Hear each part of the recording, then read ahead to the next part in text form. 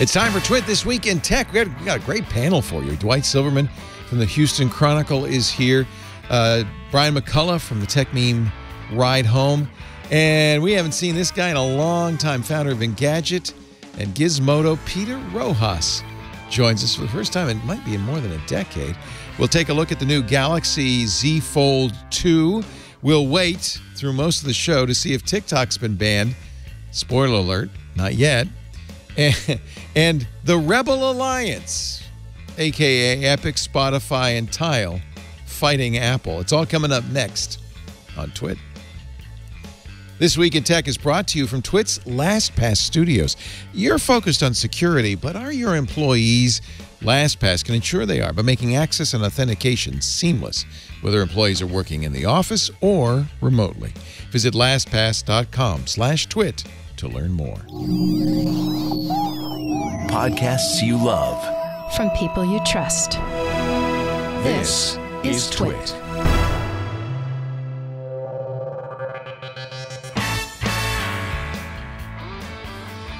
This is Twit, This Week in Tech, episode 790, recorded Sunday, September 27th, 2020. The Snaggletooth Network. This episode of This Week in Tech is brought to you by LastPass. Let LastPass improve your employees' experience while safeguarding your business from cyber threats. LastPass is the #1 password manager. Visit lastpass.com/twit to find out how they can help you. And by CashFly. Give your users the seamless online experience they want. Power your site or app with CashFly's CDN and be 30% faster than the competition. Learn more at twit.cashfly.com. And by Masterclass. Online classes taught by the world's greatest minds. Get unlimited access to every masterclass. And as a listener, you'll get 15% off the annual membership. Go to masterclass.com/twit2. And by ExtraHop. ExtraHop helps you keep your business secure and available with SaaS-based cloud-native network detection and response. Learn more about how ExtraHop stops breaches 70% faster and experience the free trial for yourself at extrahop.com/twit.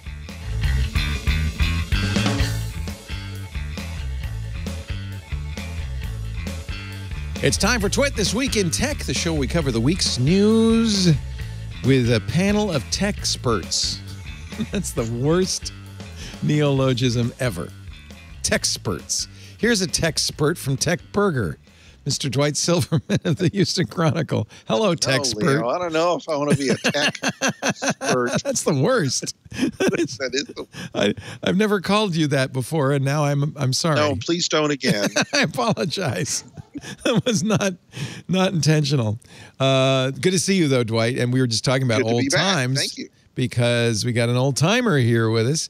Peter Rojas was a guest on many Twits back when he was at Engadget and Gizmodo, and of late he's been a big-time investor at BetaWorks. Small-time investor. Small-time investor at BetaWorks. It's so good to see you again, Peter.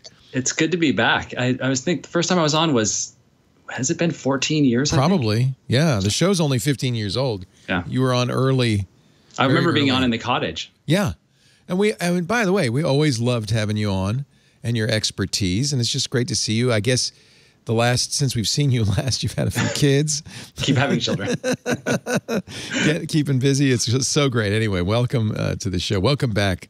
Thank you. Thrilled that we were able to get you. And also thrilled to see Brian McCullough, host of Tech Memes Ride Home podcast, our resident internet historian.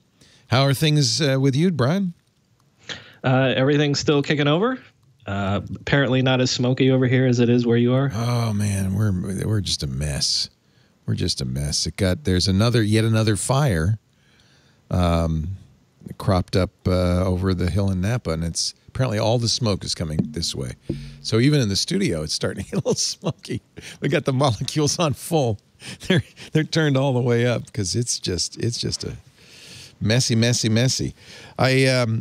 Last time I did the show, I had that Microsoft Duo to play with. I just want to give you an update on that. It's going back. I loved the feeling of it. The hardware was very premium. It was really nice. It wasn't this. I think there were a couple of problems. The software didn't really understand the dual screen, but I also think because they'd put a slightly older processor in there, it just didn't feel very responsive or snappy. So, and I figured $1,500 for a phone, that's just not enough. So I thought, why don't I spend $2,000 and get a really nice phone? I feel like what I'm doing is a research project on alternate form factors, but I'm drawing the line at the LG Wing because that's just kooky. That's the one where the screen flips sideways and there's a little hidden screen underneath. But this is the Galaxy Z Fold 2. And have any of you played with this yet? Because I have to say, the reviews I've read were very positive compared to the Duo, and I kind of agree. Leo, I had one for a couple of weeks, did a review of it, and and my wife loved it more than I did. I mean, she was sad to hear that it was going back. Yeah. But it's just, the value for the dollar part. You can't part justify of it. It's just not there. You can't justify. I went around Petaluma. And it's so it's heavy. It looks elegant. It doesn't feel elegant, and I don't think you can at this point you can justify the cost. It feels like a lopsided, poorly made sandwich because this skin is so thick. There's a sandwich where they left the meat out, and I was very concerned about the folding screen. Although I have to say, having used it now, my concerns there are kind of alleviated. It actually works pretty well. It feels good. Doesn't feel like plastic. And while you can see a crease if I angle it right, when you're looking at it straight on, you really don't see it. It's really fun to take pictures with because it's not as big as an iPad, but it's a big viewfinder. So it's kind of fun to do that with. But boy, was I nervous taking pictures because I thought, this is $2,000 if I drop it. And if you drop it, million pieces. But the main point, this is the thing, I've not had one long enough to see if this would be valuable enough. But for that money, right, the main point of one of these things is when I want more screen real estate, I have it. Yeah. Well, how often does that come up for you? Is it worth it? Does it come up enough that it's worth? No. Yeah. So I guess my thought would be this, they talked a little bit about the second generation now. They've made the front screen a little bit bigger. Right. It's still oddly narrow. The aspect ratio is very tall and weird. Can you type on the front screen at all? Yeah, but it's really it's like kind of cramped, right? Yeah, it's cramped. So even if you don't need to open it up, you do want to open it up almost always. Then it feels very spacious, especially in contrast to the front screen. But then typing on this is weird. Now maybe this is just I have maybe not figured this out yet, but it does a split screen, which I guess kind of makes sense as a split screen keyboard. But I wish it would just take the whole bottom up. Because this isn't any bigger. These are still small little keys because it's not using the whole thing. It's designed though for two hands. It's but you know what else doesn't work? On either side. Even though this is the Samsung keyboard, swipe doesn't work. It doesn't understand that there's a gap there. So you can't. It's just I feel like this is like the same problem I had with the Duo. Essentially, this is such a new form factor. Not everything works yet. Samsung's a lot closer. But no one should spend $2,000 on a phone that it is slippery and made of glass. This is why insane. I thought the LG Wing design actually kind of made sense because you could rotate the screen up and then have on the bottom part you could have the keyboard and then you could type and you could still have that wider.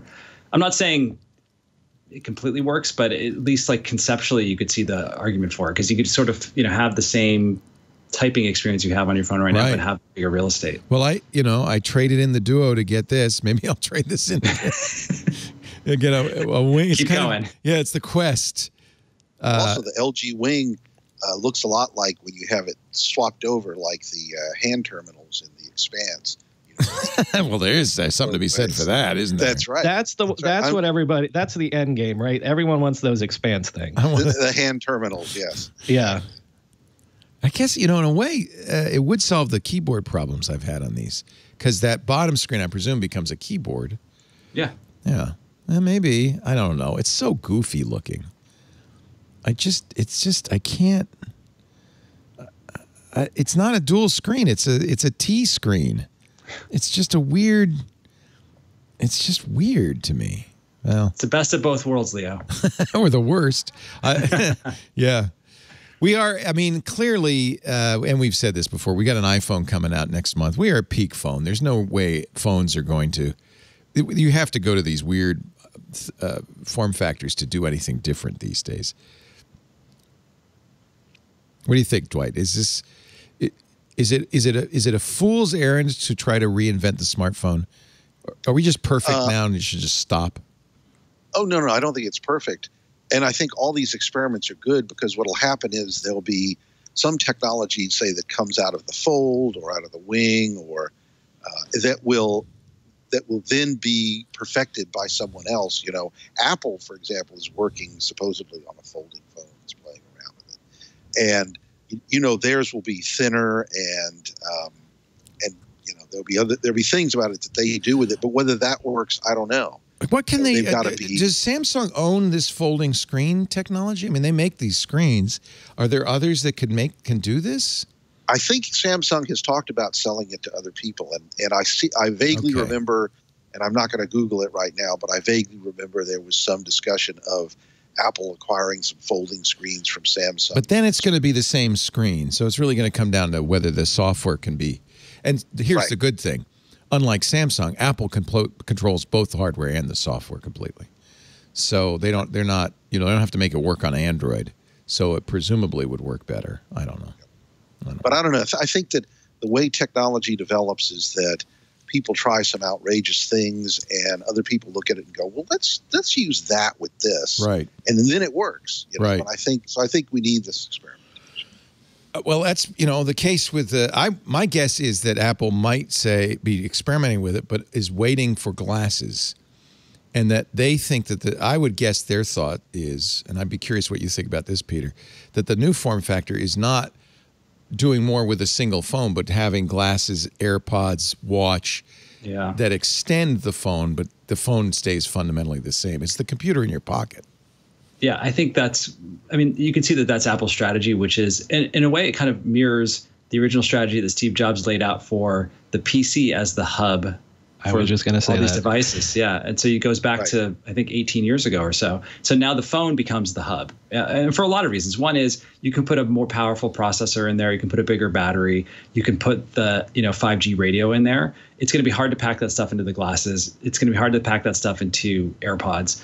You can sort of do it in the watch. Whether you can get 5G in a watch anytime soon remains to be seen, right? But the idea that you're having this network of devices that all work together and the phone is at the center of them, that appears to be Apple's strategy. And I think that one advantage that it gives for Apple is it actually makes it harder for people to leave the iPhone. Absolutely. Because all of a sudden you have, you got to replace your watch, you got to replace your glasses, you got to replace, your wireless headphones. And so, the more that they can create this ecosystem of devices that all work really, really well together, the harder it is to leave, because you got to swap out not just one thing now, but like 4, maybe even 5. It works in both ways. Yeah. And they want to lock you in for sure.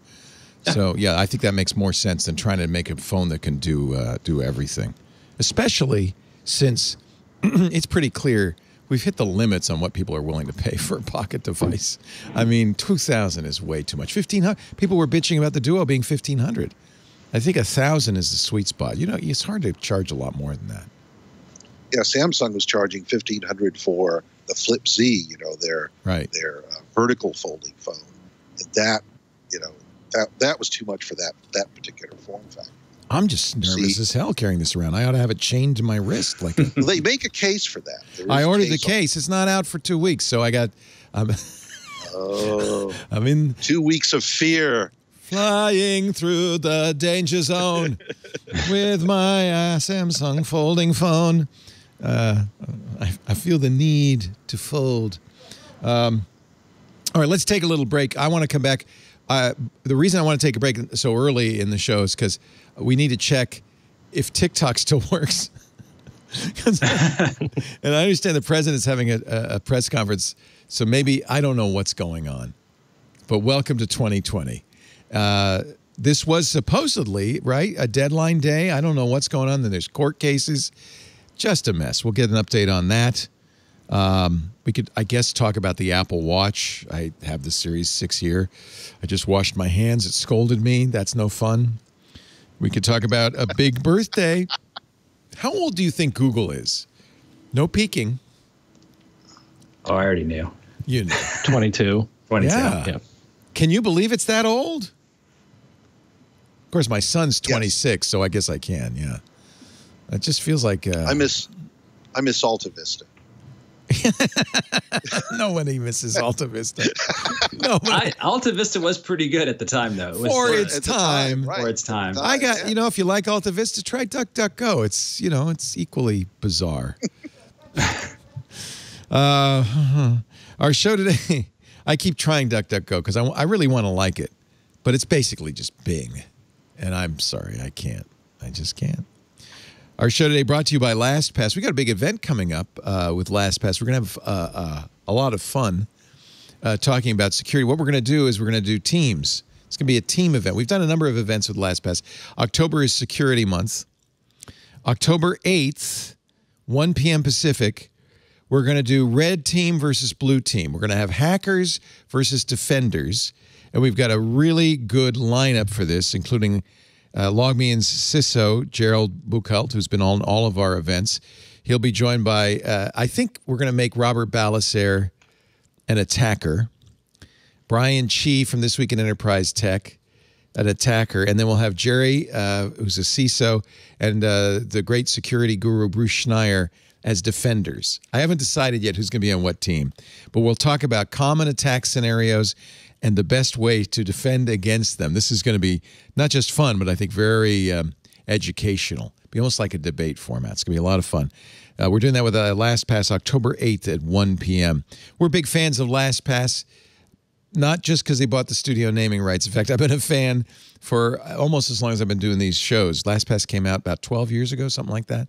And I started using it immediately to keep track of all my passwords. Actually, it went well beyond that almost immediately because it's so secure, because the encryption is done perfectly so that you only are decrypted on device. You never are decrypted anywhere else. Your password is never transmitted to LastPass. So I really trust it. It's become kind of a software secure enclave on all my devices. So I don't just put passwords and logins there. I put everything there. My driver's license, my passport. When I traveled, haven't done that in a while, but when I traveled, you always want to bring a copy of your passport. Perfect place to store it in LastPass. I always have it on me. It's always safe, but it's also secure from prying eyes. When it comes to business, there is nothing more important than that identity and access management that LastPass provides. They actually surveyed 700 IT and security professionals in financial services and IT and retail and a bunch of different industries.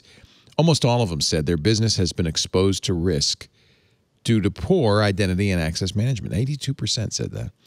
That's why you need LastPass. The risks are out there. As we work from home, our employees are, outside of the shelter of the workplace. They are vulnerable. You don't want them sharing passwords with one another via text messages or email. That's why you have LastPass. They have a secure and safe way to share passwords. Of course, employees get that same strong, secure password storage for storing every app and web login they use. And of course, with single sign-on and all of LastPass, your IT always has absolute insight into who is accessing what and where. Oversight of shadow IT, enforceable policies across all password-protected accounts. That's LastPass. That's what LastPass is all about. And they also have added, by the way, of course, we love two-factor, and LastPass supports that. But in the enterprise, they now have added multi-factor contextual factors like geolocation and IP address so that you really know that the right people are accessing your most valuable resources, your web logins, your QuickBooks, your data, your customer records. You got to keep that stuff safe. AES 256-bit encryption, PBKDF2 to make it hard to brute force, complete security in the cloud. That's why I trust LastPass, why you should trust LastPass. That's why we've been using LastPass in the enterprise for many years now. Thank goodness we've got it. It's the #1 password manager. Let LastPass securely manage your user's identity by letting your employees work efficiently without making your business vulnerable to cyber threats. LastPass.com/twit. LastPass.com/twit, because stronger security cannot wait. I don't even know where to start with this. Every episode, it seems like there's something new with TikTok. TikTok, of course, went to court. They said, you can't ban us. You can't ban us. The DOJ went back to court saying they ruled against 3 users defending the ban in TikTok against a Pennsylvania judge's ruling Saturday, or citing a Pennsylvania judge's ruling Saturday against 3 TikTok users. TikTok users who requested that the ban be denied. The judge denied that. So the DOJ pounced on it. I thought that today there was a... Brian, how do you cover the news daily? How do you even cover this story? Do you know what I said this week? I was like, listen, I'm going to throw my hands up in the air. Yes. after every segment. So here's what I can tell you. First of all, at this moment, whatever that press conference is, they're asking him questions about who's playing Biden in the debate. So whether we're going to find out while we're having this conversation what his decision is, I don't know. Oh, Lord. By the way, who is playing Biden in the debate? Oh, I didn't see if anyone knew the answer to that. I just assumed he wasn't practicing at all. Yeah, that's what he said. He said, I practice every day. Watching. Oh, no, I agree with, I thought he wasn't practicing at all because he didn't, right, yeah. Okay, so here's what we know. Number one, the deal should, in theory, be Oracle and Walmart take a percentage. The problem is the president is saying the percentage is 100%. The TikTok he doesn't know? The percentage is 20%. Yeah. Not only that, apparently the reporting has been that there's not even a term sheet. Like, oh, Lord. Typically, so the agreement as it exists has always been an agreement in principle. And so when things get floated like this $5 billion fund that the president believes is going to go to education and things like this. Apparently, that's nowhere near the term sheet because, again, the term sheet doesn't exist. On top of that, if it does exist, it would come after the IPO that would happen if the deal goes through. Which would pay for the $5 billion re-education fund the president's demanding. Right. Or would come out of payroll taxes and things like that. So it's one of those things where I keep saying something's probably going to happen because I feel like there would be a situation where everyone can declare victory and nothing actually functionally changed except Oracle maybe got a kind of sweetheart deal out of it. But I would have thought that would have happened by now. And the fact that it hasn't makes me think that it's never going to happen. And then here's the bottom line. No matter what happens, if Trump right now, as we're speaking, says, yeah, I accept the 20% deal or whatever, or no, I insist on whatever, if they iron that out, in the end, the Chinese can still say, nah. Right? Yeah, the Chinese government they're the ones has the ultimate veto. Yeah. Okay. And they have said they will say no right. to the current deal. Well, they've looked at that and said, we're not going to sign off on this. So, and then there's the federal court hearing, which is happening today. It happened. Ruling tonight. Yeah. That, where he'll say whether he blocks the ban or lets it go. Okay. The Commerce Department ban on the App Store was supposed to happen at noon Eastern today. I don't think that did. So I think we're waiting for this judge. There's one more wrinkle to this in terms of things, it all being kabuki theater. So let's say that he announces right now that the app has to come out of the App Store and Google Play, that they can't functionally remove the app from anyone's phones. So then the real teeth would be is if no one can do any hosting, like that CFIUS, or I never know how to pronounce that or whatever. The thing that Committee says on you Foreign Investment in the United States. But that's foreign investment in U.S. companies, not U.S. investment in foreign companies. But it's like a sanction. So but they can say you can't access your bank account. They can't say no financial transactions. Well, if you can't do business with them, then AWS would have to say we can no longer host you or something. Right. That would kill it. Don't tell the president. Just keep this under your hat. But both Apple and Google have a kill switch. Right? They can pull apps from your phone. I think they've done it. It seems to me. They can kill malicious apps. Yeah. Yes. So just don't tell the president. But apparently they could if they wanted to. TikTok could disappear from your phone. Here's the only thing I would say. We've covered this, and I've done the same thing, Brian. Throw your hands up. which is also coincidentally the same thing you do on a roller coaster. Throw your hands up and say, I don't know what the hell's going to go on. Here's what I would say. Our relationship with China is complex. It is geopolitically and strategically extremely complex. They own a lot of assets in the United States, including treasury bonds. Most U.S. tech companies manufacture their gear in China, made in many cases with parts made in China. China is an interesting country. They're treating their Uyghur Muslims very badly in internment camps and slave labor. They have definite economic aspirations around the world with their Belt and Road Initiative. They're reaching out, much as the United States has done with foreign aid for years, to countries and saying, let us help you, to co-opt them a little bit. There's intellectual property rights issues with China. But this is a very big, complicated issue that requires strategic planning, diplomacy, thoughtfulness, subtlety, negotiation, banning, forethought. Banning an app is not in any way useful to this process. Do we agree? Or who wants to say TikTok should be banned? Because we've had a lot of people on this panel. I don't have it on my phone anymore. I don't have any more than I have Facebook on my phone, but that's a personal choice. And certainly the Department of Defense has the absolute right and probably burden to say no military personnel should have TikTok on their phone. I would hope they do the same with Facebook. One more angle for this being kabuki theater is that Microsoft, like chumps, made the mistake of negotiating in good faith and saying, oh, man, okay, is security your issue? Well, our deal, let us have it. We will solve all of your security issues. So one of the most frustrating things to me has been, if that was really what the concern was, then it should have been Microsoft. But apparently, Larry Ellison has held fundraisers for Trump. Right. So it looks like cronyism, doesn't it? Yeah. You know, when I was on CNBC, it looks like I talked about like revenge. Oh, sorry, Dwight. Yeah, go ahead. Go ahead, please, Peter.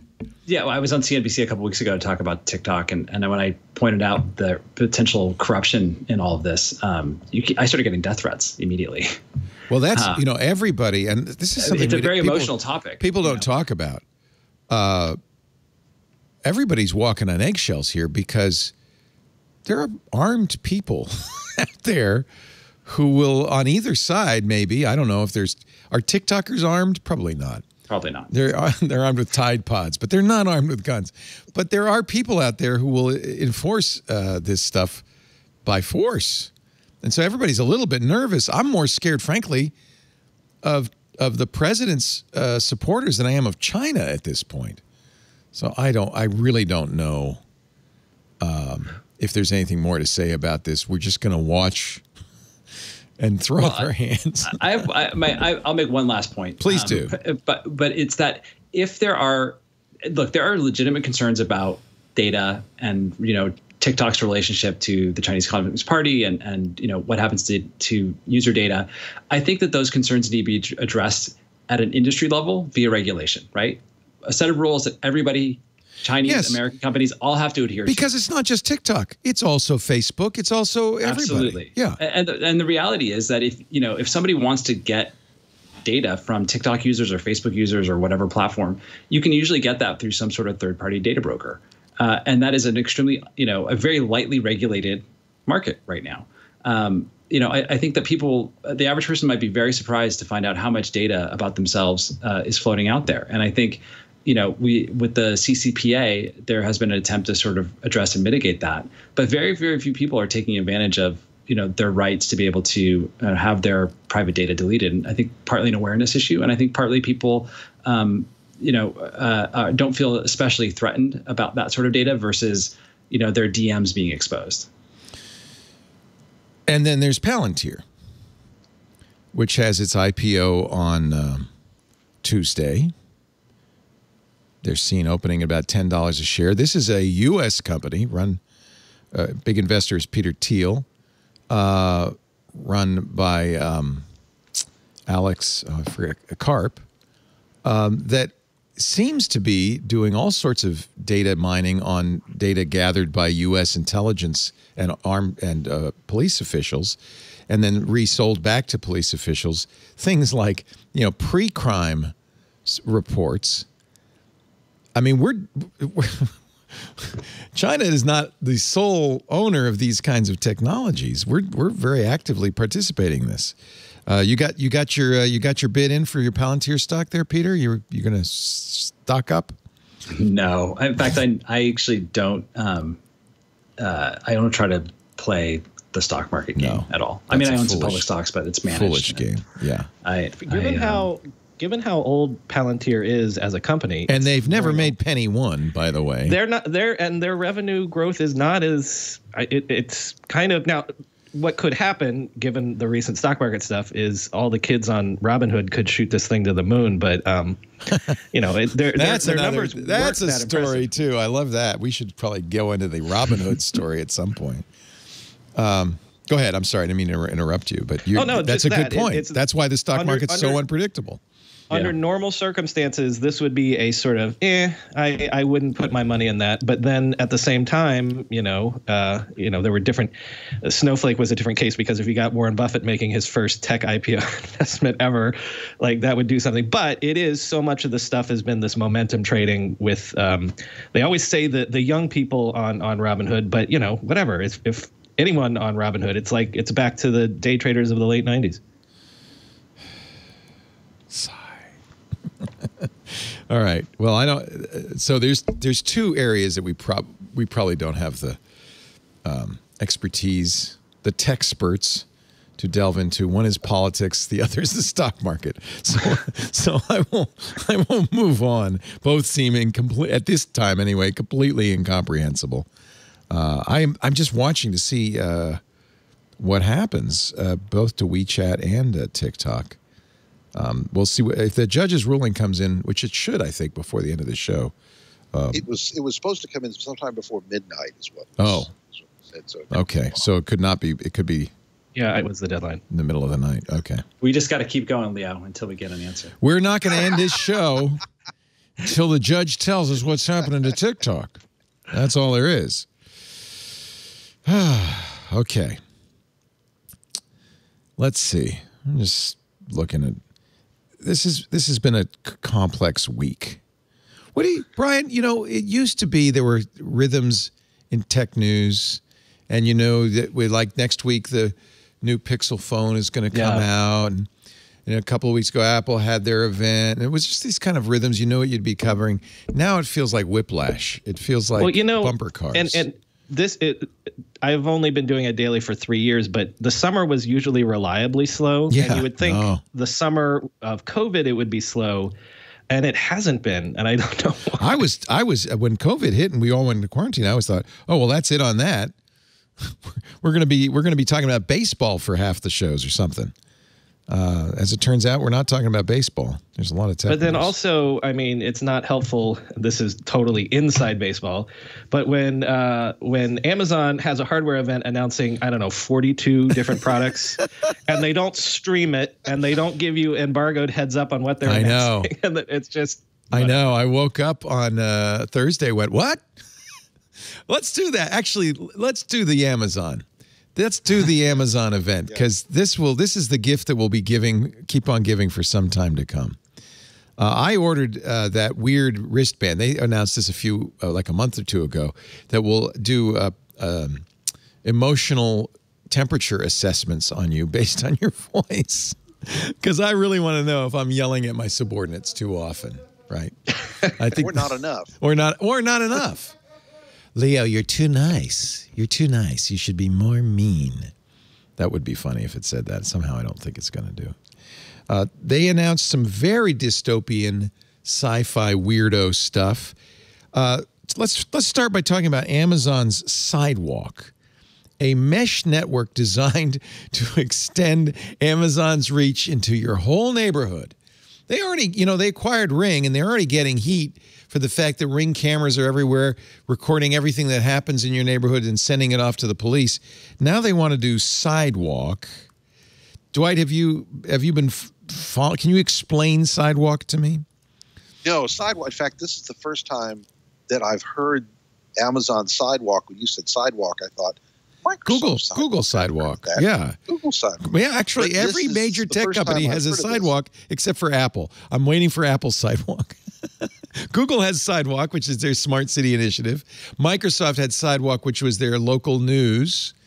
Right. Now Amazon Sidewalk, which is a shared network, a mesh-style network that helps to, this is, I'm reading Amazon's copy, helps devices like Amazon Echo, Ring security cameras, outdoor lights, and motion sensors work better beyond your Wi-Fi. And one of the first things they announced is a sensor you put on your mailbox. Many of us who live in more rural areas have mailboxes that are somewhat distant from our door. It will let you know if the mail has arrived. But it will also expand the reach of the Amazon network out to the street, and they're hoping that everybody who has a Ring doorbell, and this will make this kind of this mesh coverage over the whole neighborhood. They should have called this Amazon Nope. Yeah, because no, that's all right. You're going to say how great this is. No, I'm not. I'm going to be devil's advocate in the sense that it's low bandwidth. I described it as they're trying to build the internet for the Internet of Things. You know, the use case that they love to tout is that if you have a tracker on your dog or your pet or whatever, it would be as it able walks to down the street, each mailbox goes, I see him, I see him, I see him. But the point is that it is super low bandwidth. Like you wouldn't even notice it if you join the mesh because it's connecting to the lights and the Ring camera and the whatever. It's you're going to walk down the street and have Wi-Fi everywhere. Oh God, no. In fact, this isn't going to be accessible to you. This isn't for you. This is for the machines. 80 kilobits, not very fast. Although I remember having a 56 kilobit modem. It's faster than that. 80 kilobits, and it's capped at 500 megabytes a month. Again, that's 10 minutes of streaming video a month. I think the trick is going to be to persuade people to participate in this. Well, that's the thing is that it isn't useful unless everybody does it. Right. What happens? If it's a Snaggletooth network, then it's a Snaggletooth network. That's a good name for it. Better than Sidewalk. What happens in the FAQ? What happens if there are not a lot of bridges in my neighborhood? Amazon Sidewalk coverage may vary by location based on the number of participating bridges in the location. The more of your neighbors who participate, the better. To be, Yeah. I actually traded in. Are they going to be like parties, like Amazon sidewalk parties where you invite your friends over and try to sell them on installing this stuff? This just sounds awful. This really brings to a head this whole. It doesn't sound that crazy to me. Yeah, so that's what I mean. This brings together, brings to a head. Think about how it is practically. So for example, if you're in Houston and you've got these houses that are each on a quarter-acre lot, and there's 700 of them in a neighborhood, and maybe a third of them have it, and they're distant from each other, it's worthless. You got to have, the only way it works is if it has wider coverage in the suburbs, and if it has, and if it's got better coverage. If you have a modern Echo device or a Ring camera or a Ring spotlight, they are all bridges. Now, I imagine there'll be a switch, turn it on or off. The question is, will it default be on? I traded in my Ring doorbell because of this whole, given the video to the cops thing, made me very nervous. I got a Google Hello doorbell, which has its own problems. It recognizes people. It says, John's at the door. You want to say hi? It's like, what? So, in fact, it even has a warning when you set it up. This may not be legal in all states. So consult your local laws because it has face recognition in it. Well, Leo, we listen, not to push things along too quickly, but then we've got to get to the drone sentinel inside your house. We're going to get to it. Don't worry. There's plenty more. We're just beginning. We're just beginning with the wildest Amazon event ever, and they have had wild events. This is what I was going to say is this epitomizes the tension between privacy and convenience. And I think that that's going to be the story of the next 5 years of technology is, hey, this is really great. You know, your dog will know where your dog is. We'll know when you got some mail. I'm sure there'll be other applications beyond that. There's some fairly trivial. And yeah, you give up a little privacy. So, you know, it's not that bad. Peter, you seem like you were all in on this. I'm not. I wouldn't say I'm all in, but I think that I think that we have to separate out the parts that make us uncomfortable and the parts that make us uncomfortable. I mean, the fact that there's a mesh network where data is repeating across multiple users like this, I don't think that is inherently problematic. The data is almost certainly going to be encrypted anyway, and so it's not like you're going to have access to your neighbor's data as it passes through. No. And even if you did, you'd know when their mail arrived or something. Yeah. I mean, it wouldn't be that. Yeah, it's more like do we want to give Amazon, for example, or any big company, this level of granular data over? But I think the reality is we have given up a lot of this stuff. And again, to go back to the point around TikTok, I think that the only real solve for this is at a regulatory level. I mean, it's not necessarily the most popular solution or the easiest solution, but I think that it is the one that would be the most effective. Is you have to set rules of the road for all these big companies about how they have to treat customer data and protect it. And I think without that, one, you have this sort of race to the bottom, right? Where one company might decide, hey, we're going to take these protections, and if their competitor doesn't, then they're at a disadvantage in some respects. The premise, though, requires a functional government. Well, a lot of things require a functional government. Yeah. I'm just saying, I mean, that seems like a high bar at this point. I'm not talking about Trump. I'm just saying, in general, expecting sensible privacy regulation. I guess California did a decent job.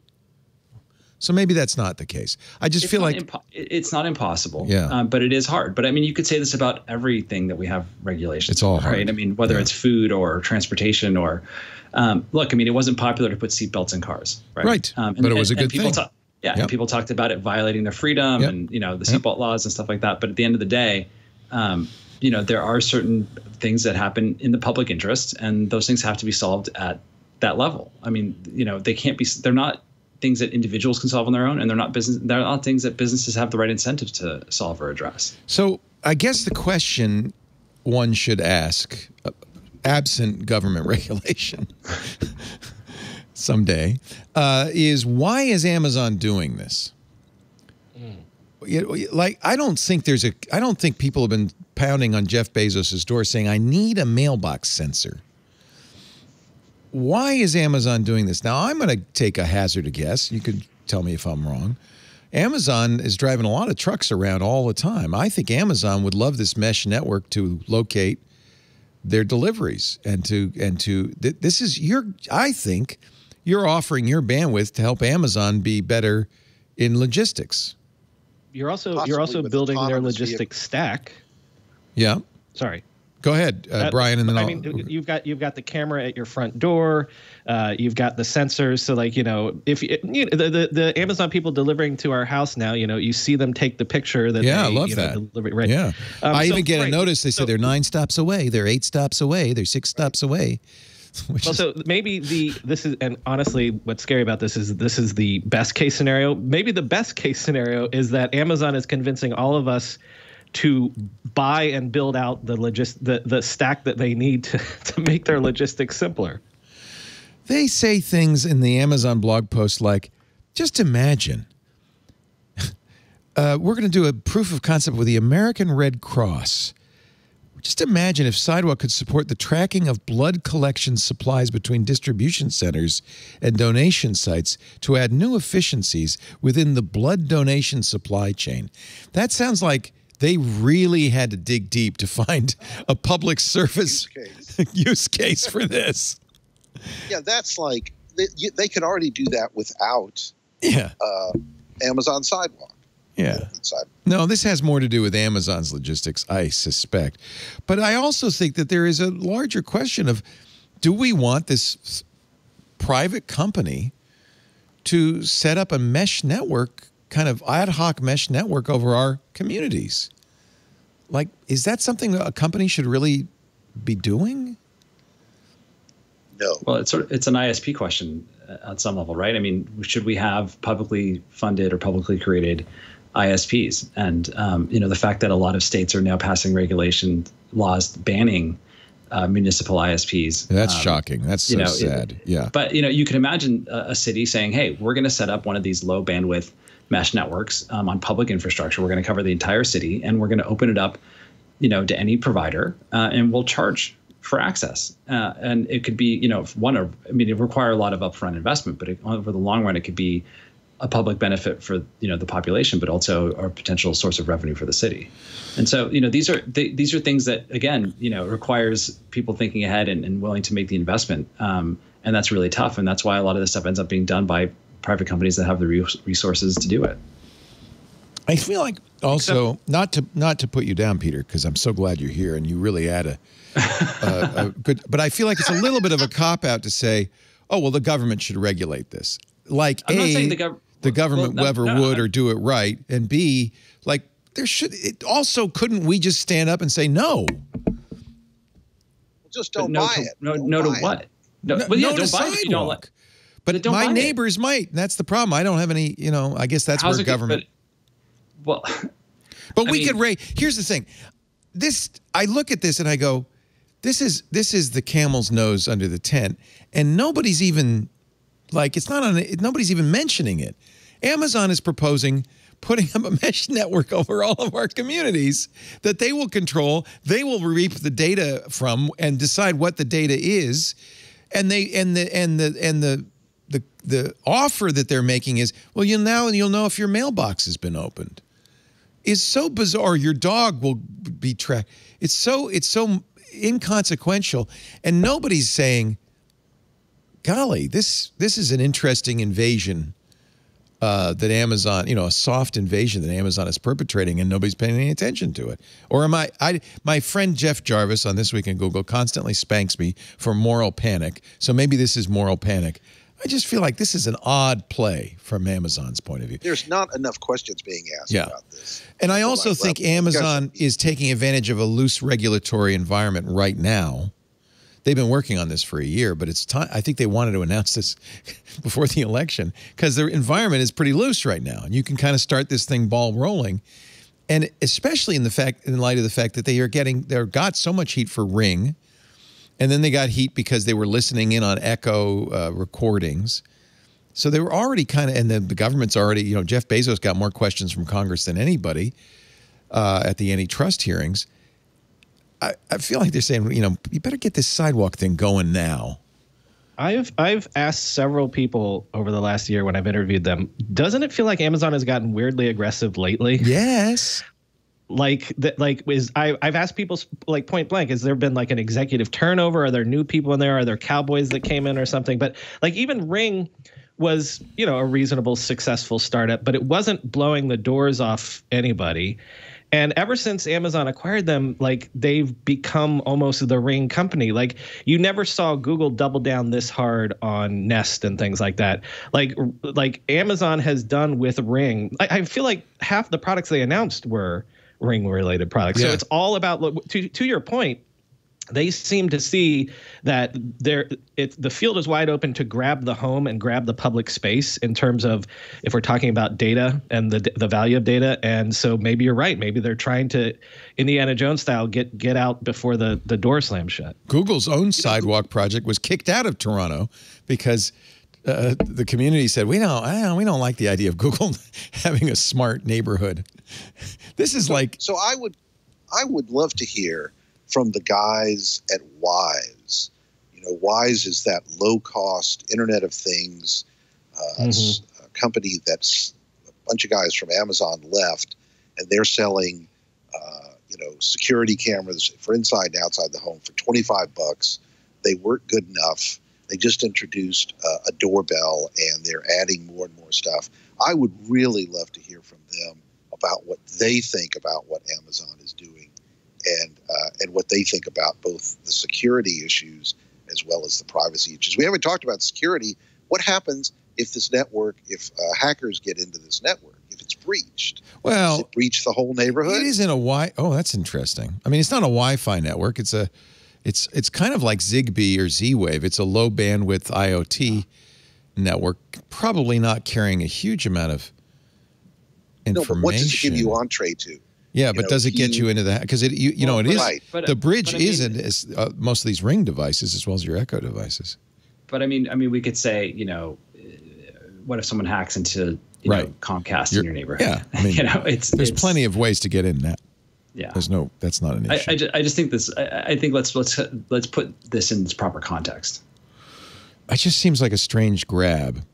All right, I don't think it's I don't think it's a strange grab. I mean, I think again, Amazon is trying to quantify the physical world because at the end of the day, they are a logistics company, and so this is there is an opportunity. And if frankly, if this is going to be something that happens, it's better from Amazon's perspective for people to standardize around Sidewalk than for it to be Google or Apple or not many other companies that could pull it off. But it's better for it to be Amazon's mesh network than somebody else's. Somebody in the chat room, ShadXO, says, well, Google and Facebook, you don't complain about them. I do. But the difference to me is this is kind of a watershed moment because all these other companies are invading your privacy in the internet space.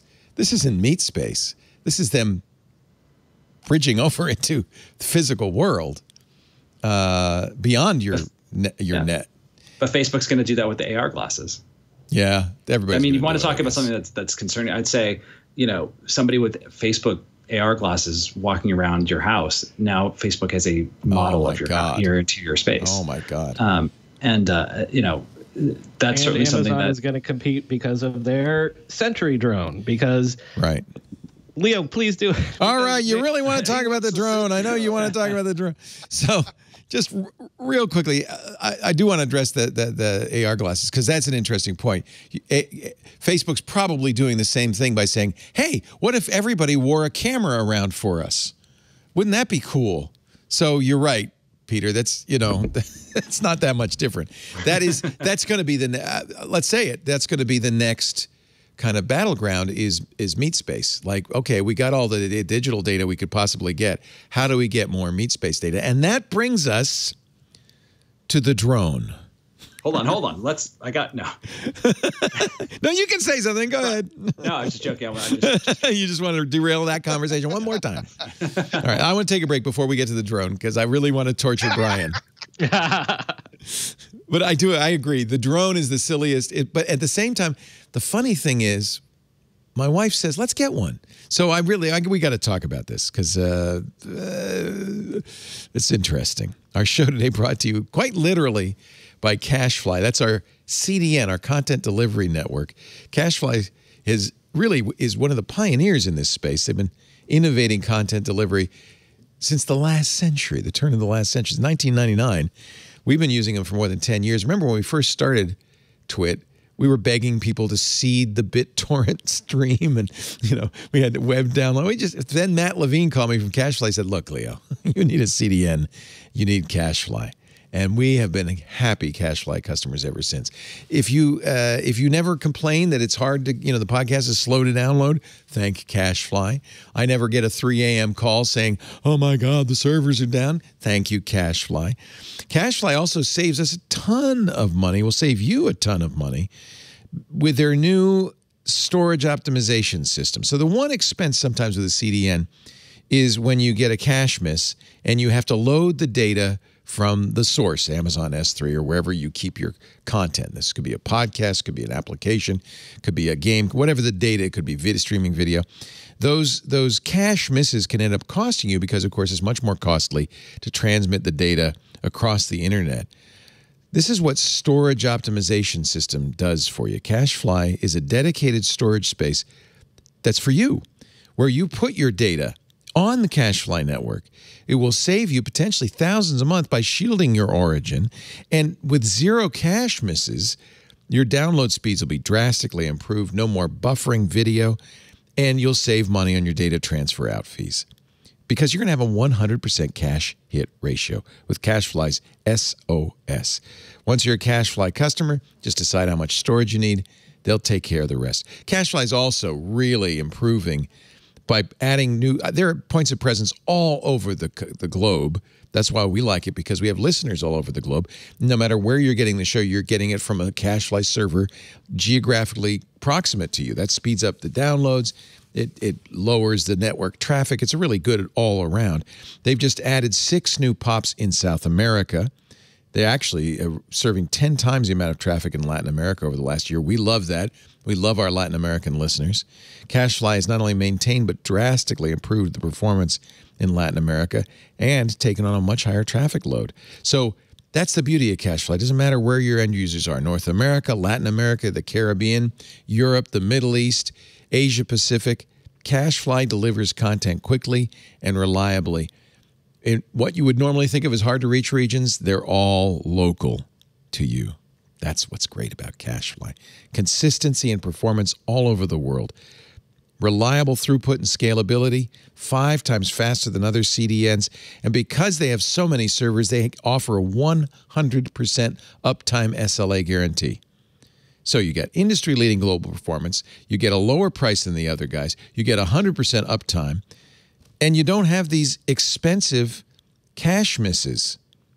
That's going to make a huge difference with video streaming, podcasting, digital downloads. They ensure cache misses are delivered 5 times faster than they would be from your origins, whether it's software delivery or games, video. CashFly is also a great company. They just partnered with World Central Kitchen. They've donated over $50,000 to help serve 300,000 warm meals to people who are struggling. These are tough times.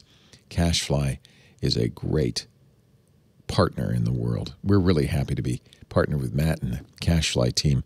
Let CashFly's SOS save your ship. Just for Twit listeners, CashFly is giving away a complimentary detailed analysis of your current CDN bill and usage trends. See if you're overpaying by 20% or more by going to twit.cashfly.com. twit.cashfly.com. So, my wife said no security cameras in the house. I understand that. She doesn't want, stray video of her walking around on the internet somewhere that she doesn't control it. I understand that. So when Amazon announced this new Ring camera, I thought she'd say absolutely not. She says, when are we getting one? This is nuts. Brian, this is your story. Tell us about the Ring Always Home Cam. Well, I actually want one too because I'm a nerd and it seems really cool. It is cool. But yeah, so imagine like a little box and a tiny drone can pop out of it. And the camera's on the bottom part of it, like the little tail hanging down, so that when it's in its box, the camera's not looking. But the idea is it syncs to all the other Ring stuff. And let's say there's a detection of a noise, maybe somebody at the door or a window, or no one should be in that room. Why is that light on? The drone pops up and flies over and with its camera investigates.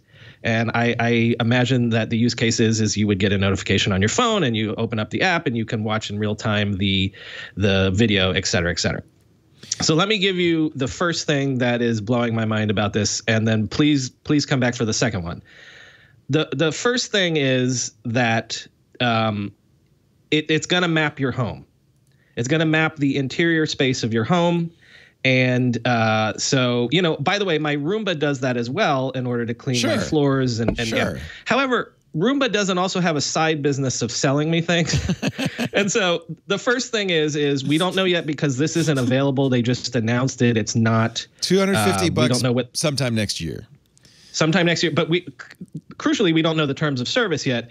So are they allowed to do anything with like if they go by your pantry and they see, what brands of crackers some more Charmin. You need more Charmin. I was just in the master bath. And your toilet paper's low. As opposed to whatever family. Right. That's right. So that's number one. And that gets back to, and I'll leave it here so we can come back to number two later. But that gets back to your conversation about what sort of privacy are you giving up? What sort of data are you giving up? Because now they are going inside. Your home is a castle. Your hearth, going back to the Magna Carta. This is where the law can't. have a Google Nest Cam and a Facebook portal. But the point is that you have set up those cameras at specific places that you have designated. Right. I understand. But the drone doesn't go on its own.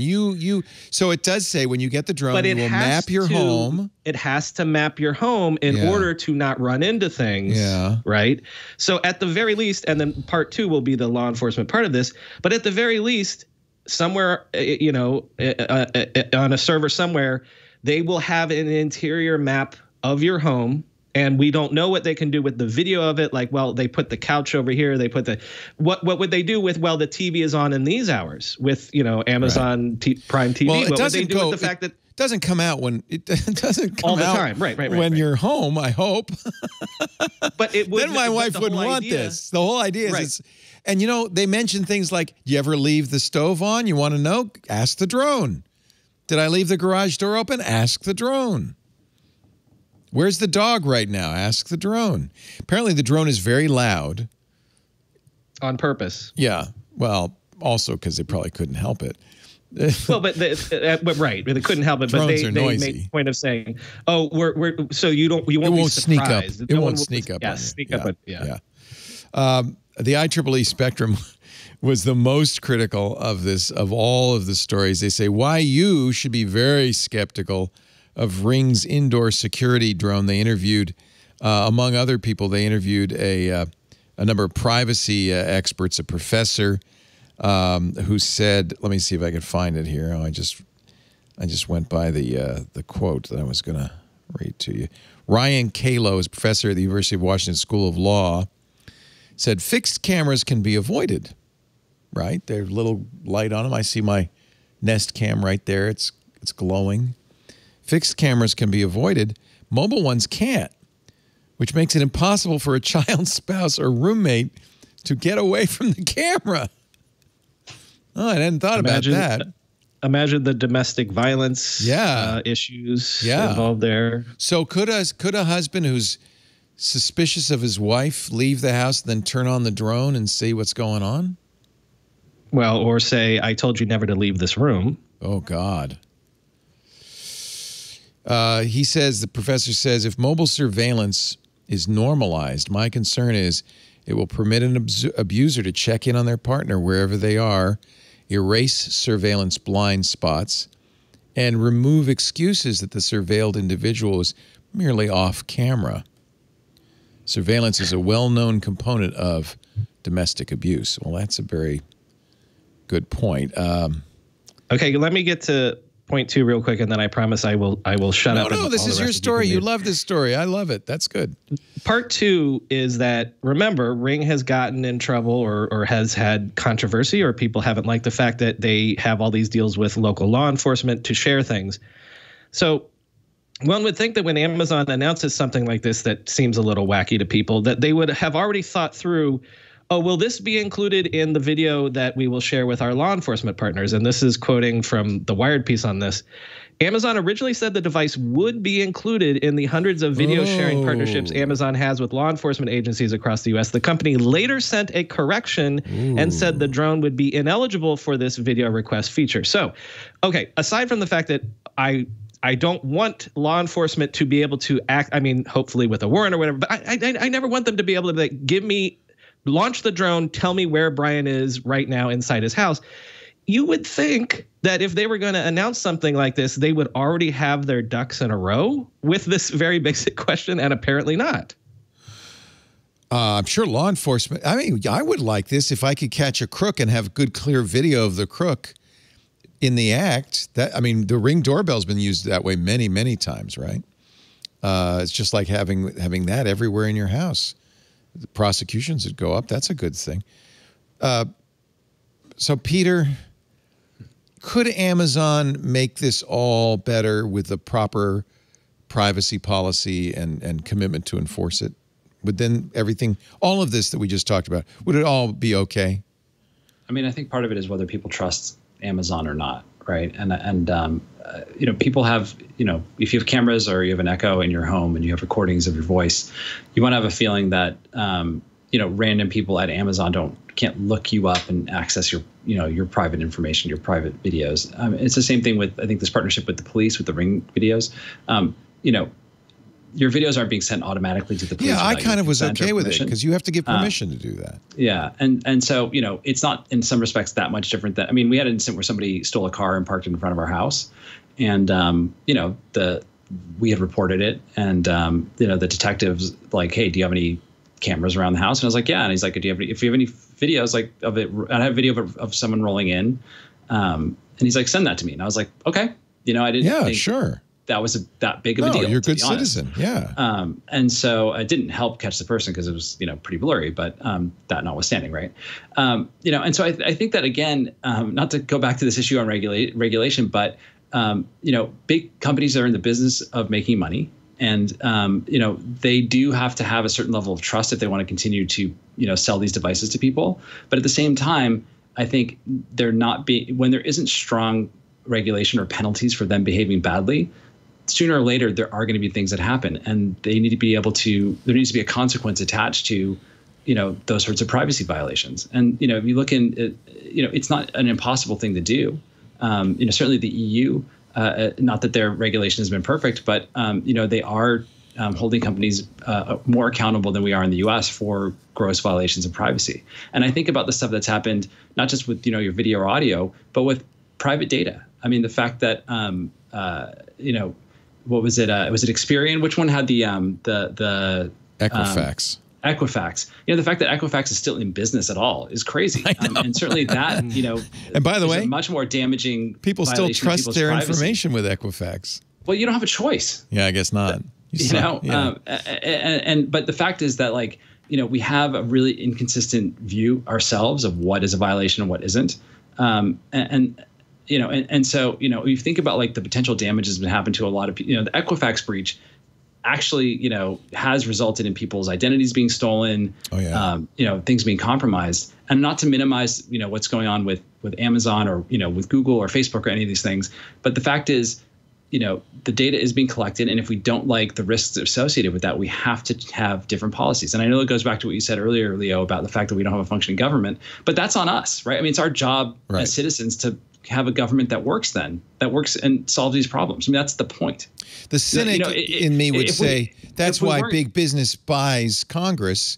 That's we have the best government money can buy, and because Jeff Bezos has a lot more money to donate than I do, his will be done.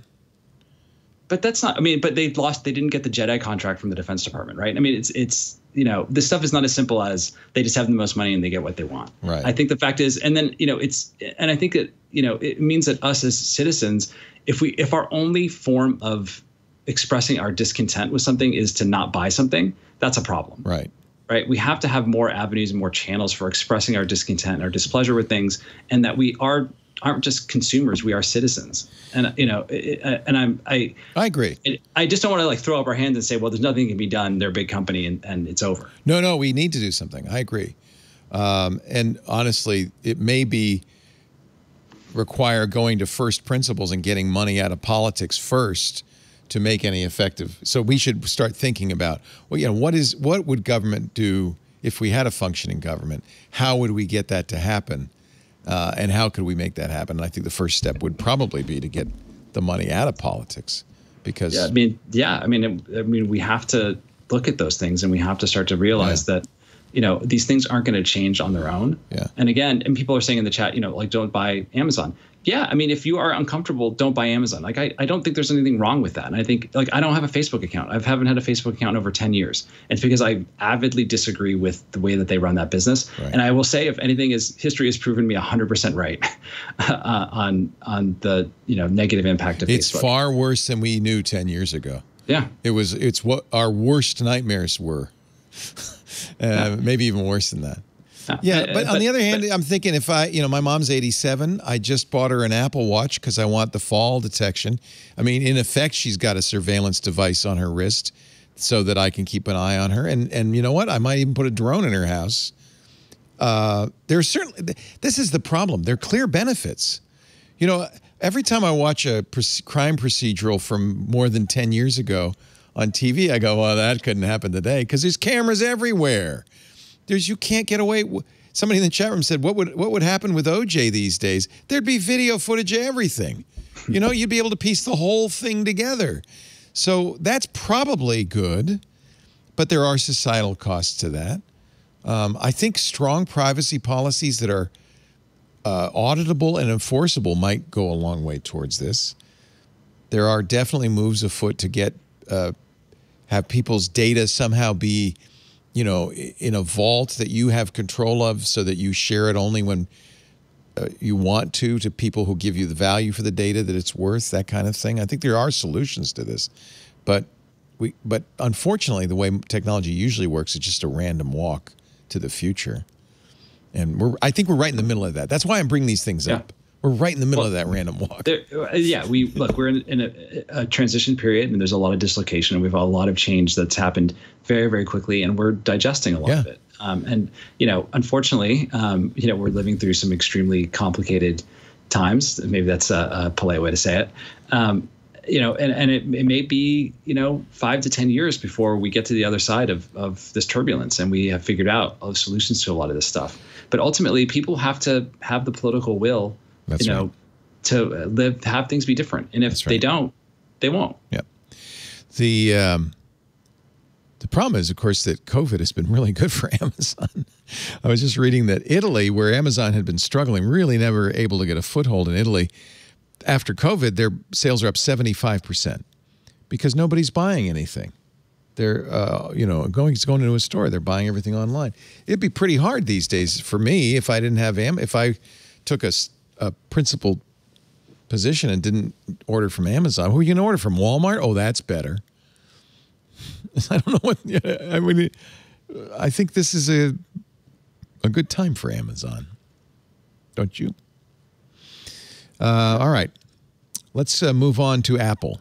Who else can we skewer? It's funny, Peter, since you've been here, the tenor of our conversations has gone from "isn't technology grand" to "what fresh hell is this?" Hey, I mean, I remember when I started Gizmodo, everything was right. Hey, we're gonna save the planet. Yeah. We're gonna change. You know, everything's gonna be a utopia with everyone's gonna have a supercomputer in their pocket, and that's gonna solve all of our problems. Well, that's the funny thing is we did get that future, and it does solve problems, but it also creates problems. And maybe we weren't as good as anticipating the problems as we were the solutions. But we never are. Never. That's right. We never are. Yeah, that's right. You know, you've been doing this long enough too, Dwight. I mean, you've watched the utopia turn into dystopia. Oh, your microphone is pointing straight up. And you're muted. There we go. So I have toyed with writing a column about essentially apologizing for my optimism of the technology from We'd all the have to do 90s that. and early 2000s. We'd all have to do that. Right, kind of like the LA Times. You know, we apologize for our racism section that came out today, and because it just feels like a lot of it's kind of went at it blindly, and there were people who were kind of going, "Hey, wait a minute, stop!" out there, and we were just going, "Yeah, whatever." But a lot of them were right. Yeah. Although there still is that tension now. I mean, there are a lot of people say, "Oh no, this is all great. It's fine." Yeah, so we want it. You know, we want it. What's really interesting, and you know, what's really interesting is we started to go into Apple. Apple is creating a brand around being a company that will let you keep your privacy. And that, I think, is more significant than a lot of people realize. Not so much for what it says about Apple, but what it accurately says about Amazon and Facebook and Google. I'm actually surprised that Apple's the only one that seems to be doing this. I thought at least Microsoft and a few others might say, hey, yeah, that's a good marketing principle. Well, but except all the others are a lot of their revenue, including is advertising based. Right. If you're going to do advertising, you know, you can't do that. There was one of the really interesting websites that launched, I think it was last week or the week before, is the Markups Blacklight. I love that site. Yeah. Yes, where you could go and put in any website and you can see all of the advertising and all the trackers that come off of it.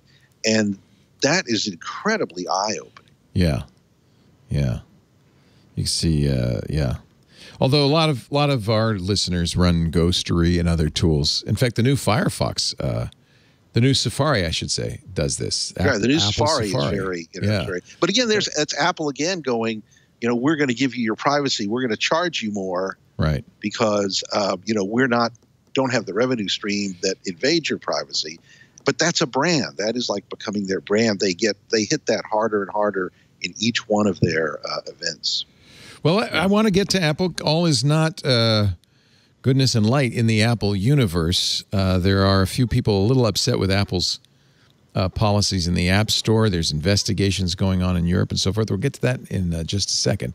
Great panel today. Dwight Silverman, the Tech Burger. You're not the Tech Burger. You write for the Tech Burger. No, I'm merely a Tech Burger.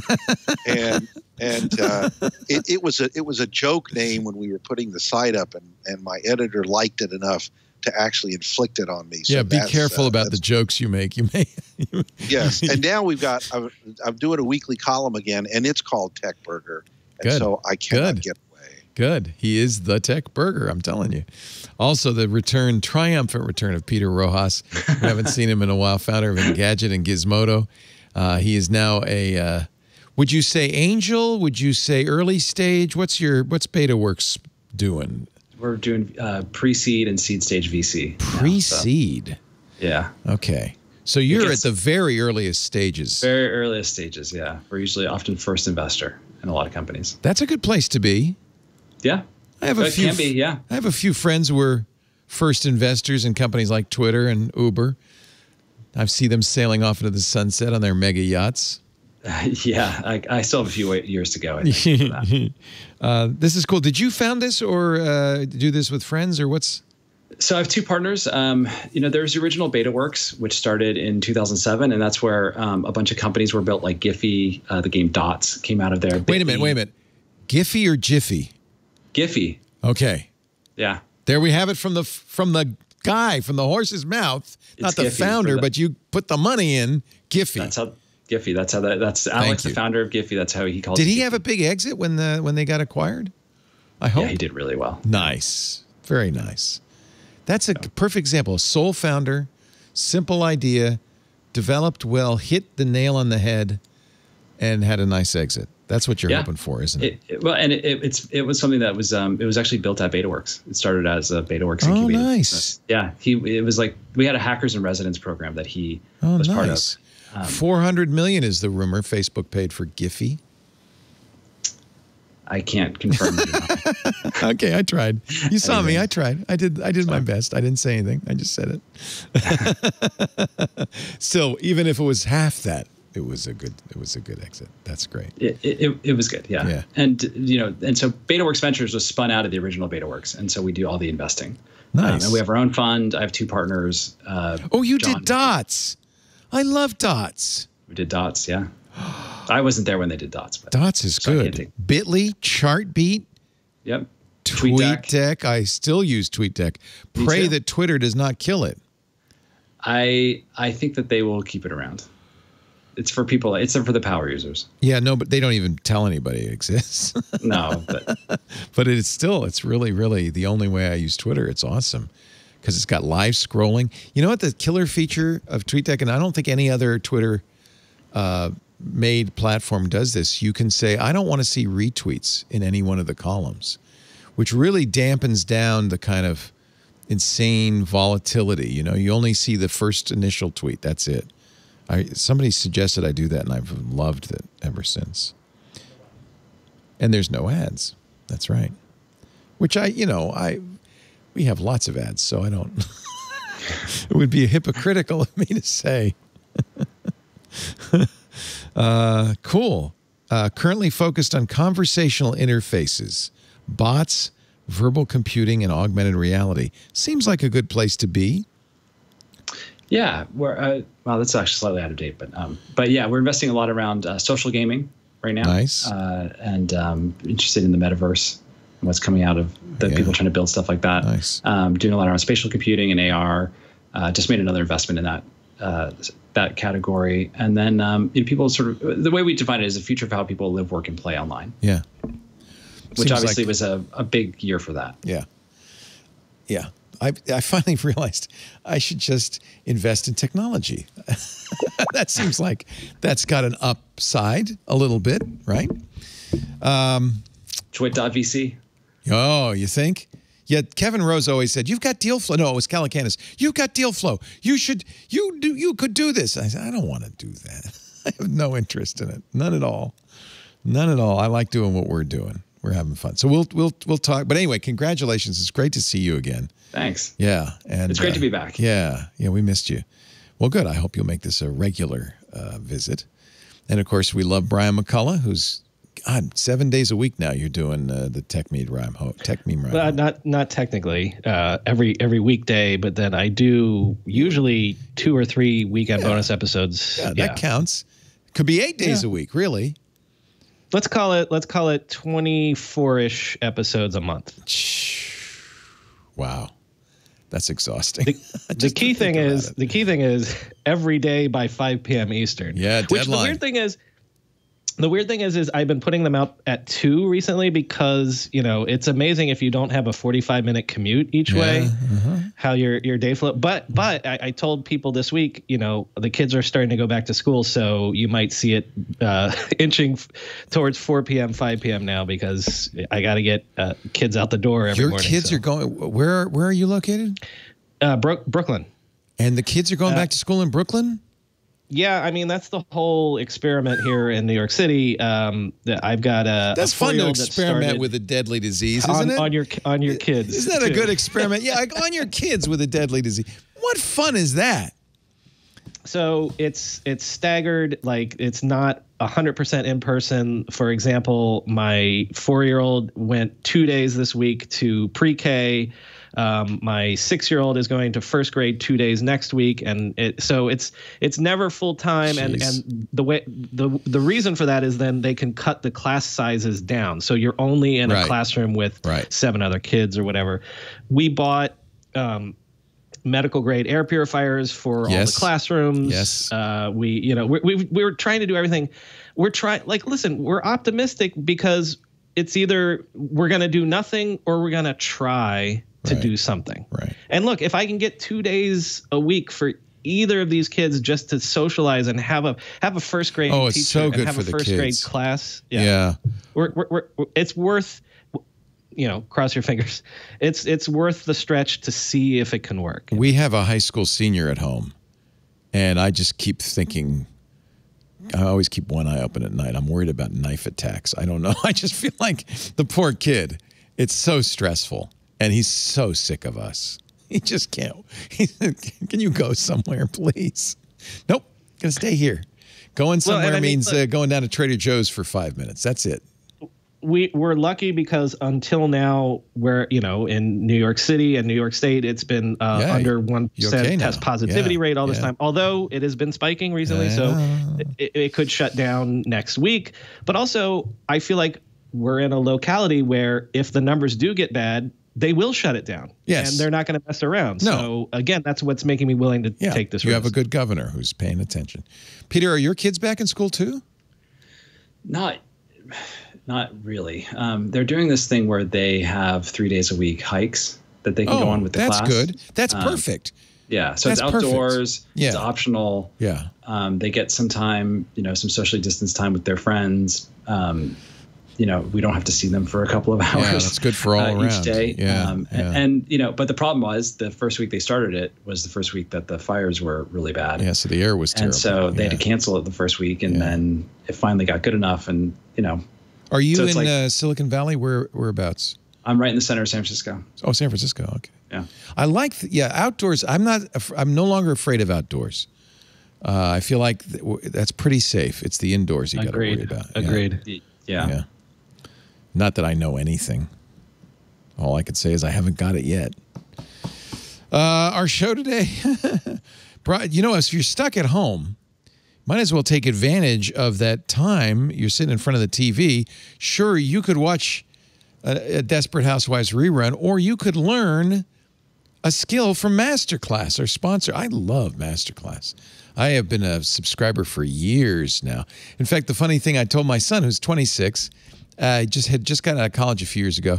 I said, good, I'm going to give you a master class for graduation. He said, I'm already. He does all the cooking stuff. In fact, I just got a really nice barbecue, and I was so thrilled to see Aaron Franklin with a master class on barbecue. Man, I followed his brisket. You know, that's like, there's a ton of videos.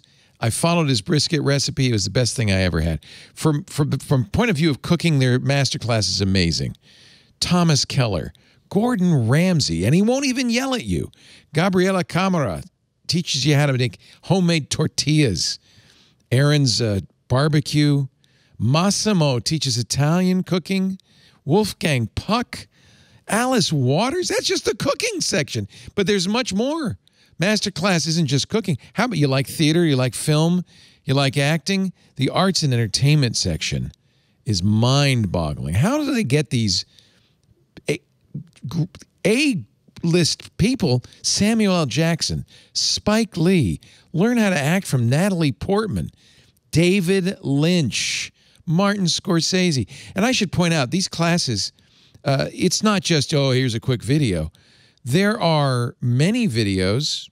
Scorsese has Introduction, Beginnings, Martin's Education, Discovering Your Process, Channeling Your Influences, Developing Your Style, Directing and Technology, Finding the Story, on, Editing 1 and 2. There are 30 episodes. They're all digestible, which is great. You can watch them at any time on any device. Masterclass is the way to learn all sorts of things. Oh, this is new. Neil Gaiman? Art of Storytelling? No, man, I know what I'm watching tonight. So if you're tired of the same old, you got to get Masterclass. How about learning from the all-time 6-time winner of the World Series of Poker champion, the guy who's won more than anybody else, Daniel Negreanu? Okay, if you wanted to learn about political strategy, who better to learn from than David Axelrod and Karl Rove, Obama's advisor and Bush's advisor? And what's great is they're sitting next to each other. They're 24 lessons on campaign strategy, assessing your candidate, researching your opponent, fundraising, public appearances. You want to know how politics works. Nobody knows more about politics than Rove and Axelrod together. Is that hysterical? What a brilliant idea. Look, all right. I'm sorry. I just wanted to mention that one because I think it's so cool. I have an all-access pass. That's what I would recommend, because then you get access to every single one of these incredible videos. It's immersive. You can watch it on your phone, your Apple TV, your web. Carlos Santana on the art and soul of guitar, right? Learn how to hit aces from Serena Williams. I wonder if she talks about Ohanian on that. That'd be kind of fun. I can go on and on. Get unlimited access to every master class. And because you're listening, we're going to get you 15% off an annual membership. It is worth it. Family and friends, if you're sitting down in front of the TV, you will find no time better spent than in a masterclass. Masterclass.com/twit2. That's the special URL to get the 15% off. Masterclass.com/twit2. I am ready for a masterclass in promotional advertisements. This is what you missed if you missed anything this week on Twit. The cat came back. I've pressed some button now, and I can't. Every switch I push. I can't imagine why you wanted someone else to do the Ethernet in your house. Previously on Twit. All about Android. Android's earthquake alert feature was put to the test last week. A 4.5 magnitude earthquake hit the Los Angeles area. This week in Google. Why is Google still making phones? And the second question is, will they continue doing this? Is this the last Pixel phone? Their main business model seems to be to disappoint users. Yeah, it's tragic. But still, we have to ask, why are they doing it, and will they stop? Smart Tech Today. There's a 1 and a 2 switch, and really you'll never need to use more than the 1 switch, but it does have that 2 switch if you want it. Here's the 2. Oh my God. Perfect for those weird TikTok selfies. Sounds like you were blown away. Twit. I was blown away, Kevin. That's exactly right. It's where your brain and tech meet. Oh, we have fun every week on Twit. There's lots of shows to watch, and our live stream is at twit.tv/live. If you like Twit and you have Amazon's Echo, we have a flash briefing as well. You know, the flash briefing, the morning news segment you can listen to. I listen to a lot of things, but you can get Twit on there too. So check your flash briefing settings and add Twit to that. Brian, do you have a Tech Meet Ride Home flash briefing? We do. You want to mention that right now? Yeah, I do. Let's add it because I would listen to that. No, it's there. You know what I don't like? They do, and it pisses me off. A lot of automatic voice, synthesis of text stories. I want to hear you tell me the news, not some machine. No. No. I mean, it's mainly you set it up so that because it's a daily show. So if you set it up to be your flash briefing, it is whatever the most recent show is. So it's a glorified putting my podcast at the top of a queue or something like that. That's what I'll do because that's worth listening to. But then I would get yesterday's news today because you finish it at 5 and then I listen in the morning. That's okay. And catch up. Actually, I think most people do at this point listen in the mornings anyway. So. Yeah. Somebody in the chat room just sent me this tweet from the LA Times. It's kind of a flashback to the good old days of the space shuttle when they drove the space shuttle to the science center through the city. Look at the size of that thing going down the highways. People on balconies watching as the space shuttle goes by. Look at that. Wow. I don't think that was very recent, but I just thought that was pretty cool. All right. We should mention, Jason Howell was talking about it on All About Android, or maybe we were talking about it on This Week in Google. I guess we were. On Wednesday, we're going to do a little bit of a jiggering of our shows. We'll begin early with Windows Weekly at 9 a.m. so that we can, by 11 a.m., is it 11? John, do you remember? 11 a.m., we're going to do the Google announcement. They're going to stream it. We'll do our usual coverage as we watch the stream. Remember those days, Peter, when you had to sit and live blog an announcement? You don't do that anymore, I bet. I don't, but we were the first site to do that. Were you? You mean Engadget? Yeah. Nice. We had somebody. The way you used to do it is the connections were so slow that one person would be there in the room, and then they would be sending the messages over AIM. Oh my God! On AIM. Me, who would then put it into the CMS. Oh my God! See, this is what we need on the Internet History Podcast. See, that's how long ago it was. They were using AOL's Instant Messenger, the late great. It was a real process, right?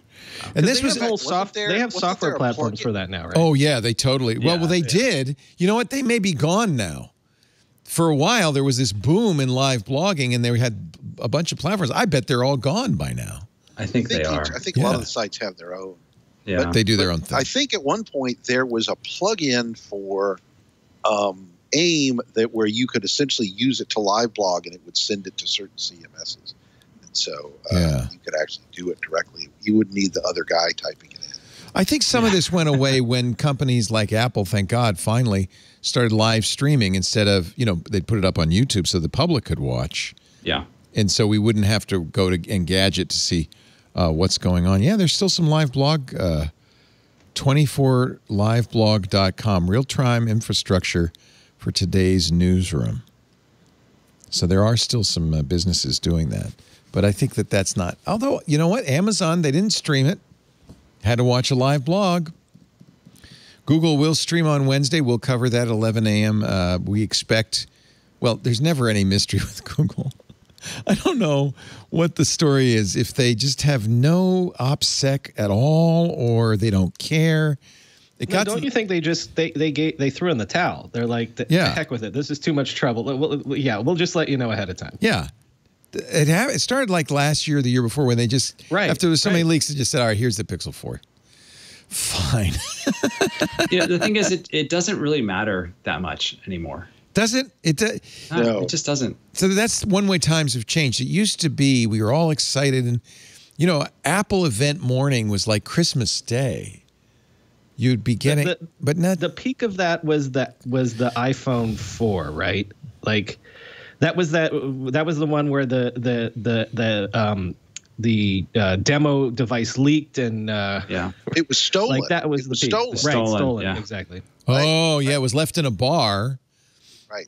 In fact, it was Gizmodo, I believe. Were you still at Gizmodo when that happened? No, I long gone. Was it Brian Lamb who ended up taking the heat for that? Yeah, dealing with that. Yeah, Brian and Jason Chen. He's done okay since, because Brian went off and started Wirecutter, right? Yep. Which is now a New York Times property. And Brian, again, riding off into the sunset on his mega yacht. So Pixel 5, we'll see. Mike Elgin was asking a good question on that promo. Why bother? Why does Google even make a phone? The one rumor I thought was really interesting is that it might not be expensive, that it might be a $600 phone, not a $1,000 phone. That's what they should be doing, right? That's what the Nexus line was. The whole idea originally of Google making phones was an inexpensive phone developers could use to test their Android apps on.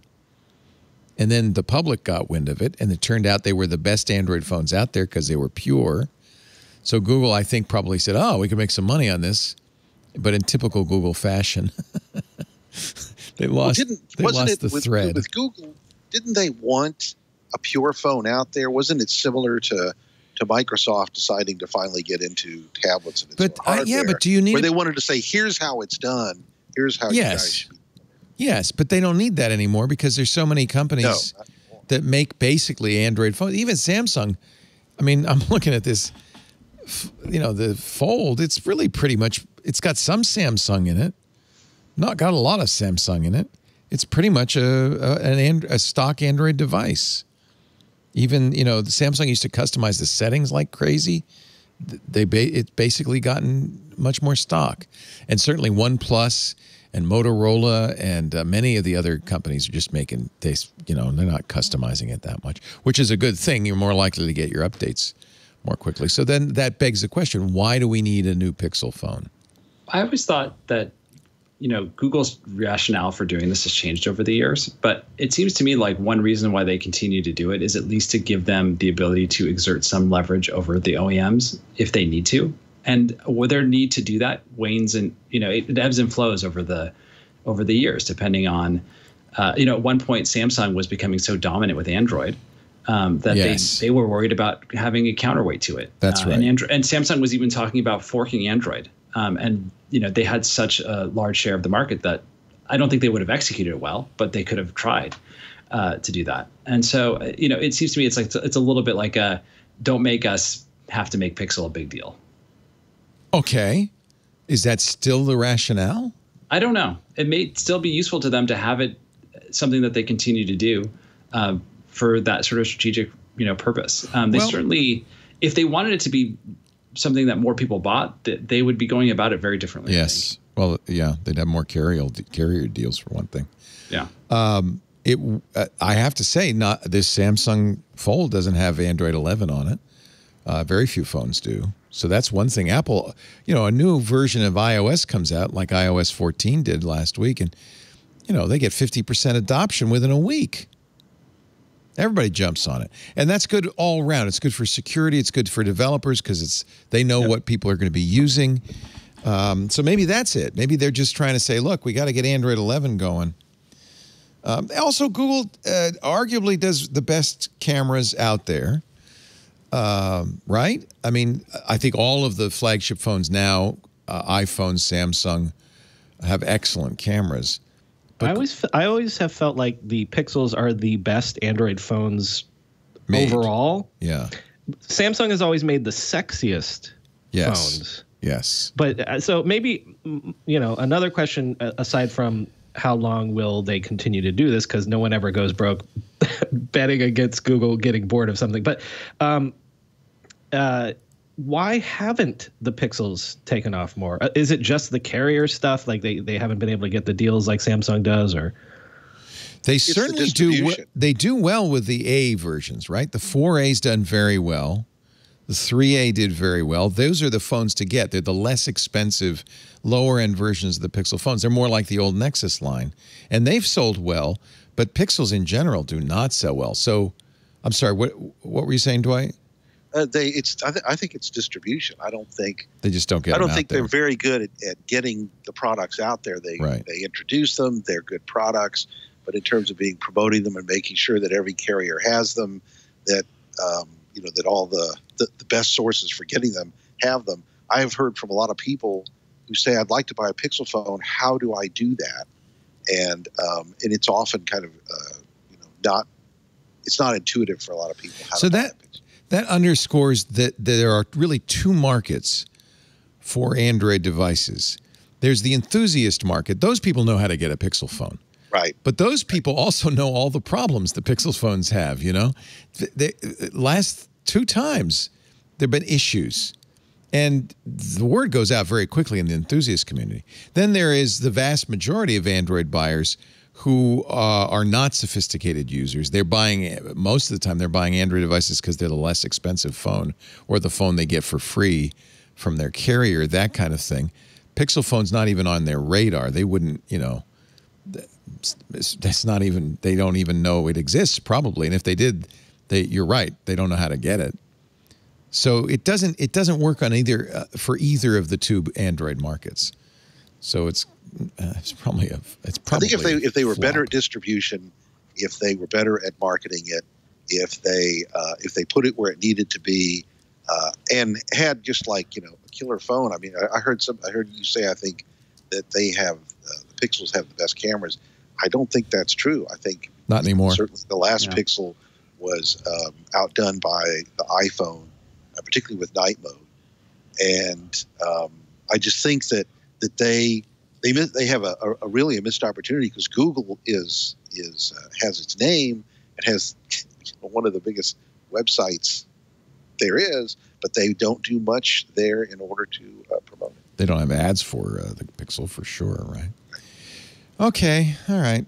I'm just wondering, so maybe we'll see Google. What we would look for Wednesday is maybe Google announcing carrier partnerships, because that would be a big deal for Google. And this is a 5G phone too, so yeah, that kind of changes the game a little. Yeah, maybe a little. Leo, what was the consensus, back to the original question, which was, is this the last Pixel phone? What was the consensus on the shows this week? Nobody knows, but everybody kind of agreed it should be. In fact, why? I don't want it to be. Do you have a Pixel? Do you use the Pixel? Yeah, I have had them. I'm back on an iPhone now, but go ahead, Peter. Oh, well, I was going to say, I think part of it is that Google's a big company, and they obviously need Android to be successful. Right. They don't need the Pixel to be successful. And it's not. Good news. And it's not. But I mean, I think that there are things that are existential or mission critical for big companies, and there are things that are not. And it's not a surprise that things that are not are not going to get as much support or attention, or maybe the best people internally. And not to denigrate anybody who works on the Pixel phone by implying that, but you can sometimes tell internally, you can sometimes tell a CEO's priorities around what they think is the most important thing for them to be working on. And I would say that for Sundar, it's probably not the Pixel phone. It's probably more around AI more generally, and probably like Google Assistant in terms of consumer-facing products. The Information had a story not so long ago about Rick Osterloh, who's in charge of hardware at Google, weeks before the launch of the last Pixel, the Pixel 4, saying, this battery life is terrible. Like, Rick, didn't you know? You found out just 2 weeks before the ship date? And then Mark Lavoie, who is the camera guru, who, if Google's cameras were good, is widely credited with that. He left, went to Adobe, where he's working on, I don't know, software. Those are the reading the tea leaves that tell you, because I remember when that story came out too. Yeah, not good. Yeah, something's up at the Pixel. There's sunk cost in this one coming out, and then also, like you said, it's a 5G launch. Everyone wants their 5G phones out there, so yeah, I don't know. So that's a good question for you guys. Are you hearing normal people saying, "Oh, I got to get a 5G phone"? What about you, Dwight? Do people write to you and say, "Oh, I need a 5G phone. What should I get?" There was initially, and I think a lot of the reviews of the networks that have gone live, particularly AT&T's and T-Mobile, where there's only like a 20% increase in speeds, and the really fast speeds are hard to find with both AT&T and Verizon. You know, I did a review of AT&T's network when it launched here, and the only place they have millimeter wave is some locations downtown. One of them is in front of the building where the Rockets play, and I went out there with the phone, and when I was sitting in my car on the street next to the building, I was getting the sub-6 speeds, and I walked out and stood in the middle of the plaza, and I got I was getting like almost a gigabit down, and wow. But then if I moved like 100 feet away, I got sub-6 speeds again. And so yeah. You know, the experience right now, 5G has been sold on millimeter wave to the public. That's where the hype is. And nobody's going to get that. And nobody's getting that. And I think people are understanding now. I do think people want it for the future. I think if you're thinking ahead, and if you're an enthusiast or maybe one step beyond an enthusiast, where you kind of know what you want a 5G phone now. But I think most people are not going, oh, my God, this is a 5G phone. I got to have it. But in about a year, you're not gonna have a choice. It's going to come. Well, yeah, this Fold is 5G, and I put a Verizon SIM in it, and I got a confusing message, which I never really understood. But something about your SIM needs, if you're going to get 5G, you're going to need to, I don't know, do something. But I knew it was nonsense because there's no Verizon 5G anywhere near me. So, because it's millimeter wave. So I just said, yeah, fine, whatever. So PC Magazine does that annual, mobile networks testing. They go to 26 cities. Sasha Segan does this every year. Came out a couple of weeks ago. He said AT&T's 5G is actually slower than LTE. Yeah. And that 5G is when you can get it, if you can actually get it, is great, but no one's getting it anywhere. So it's kind of a disappointment.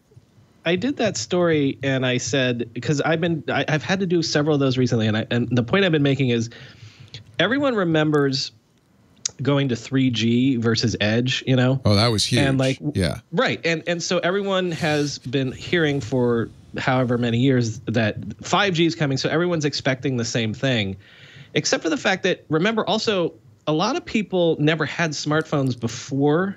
Enthusiasts had smartphones on edge networks and whatever. So if you remember back, like most people's experience of having their first smartphone and how it changed their lives was having a fast internet and having a phone that could handle it.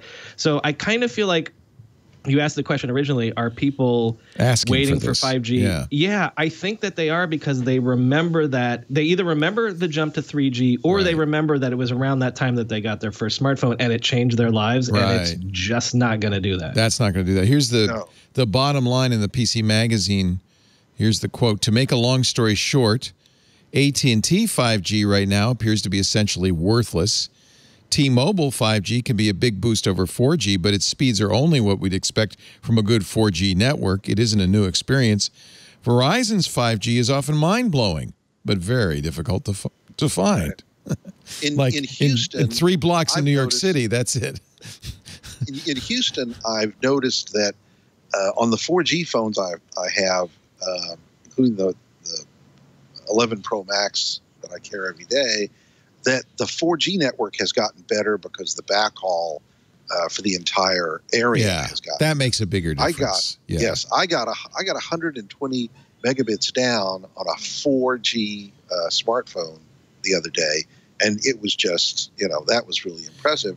And what was funny, I had a 5G phone with me on the same network, and like the AT&T example, it did not do as well as the 4G at that particular moment.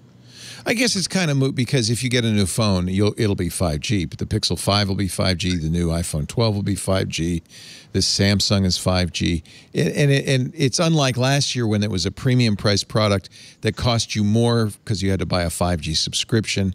It's just more like the evolution from 3G to LTE. It's just a natural upgrade everybody will get.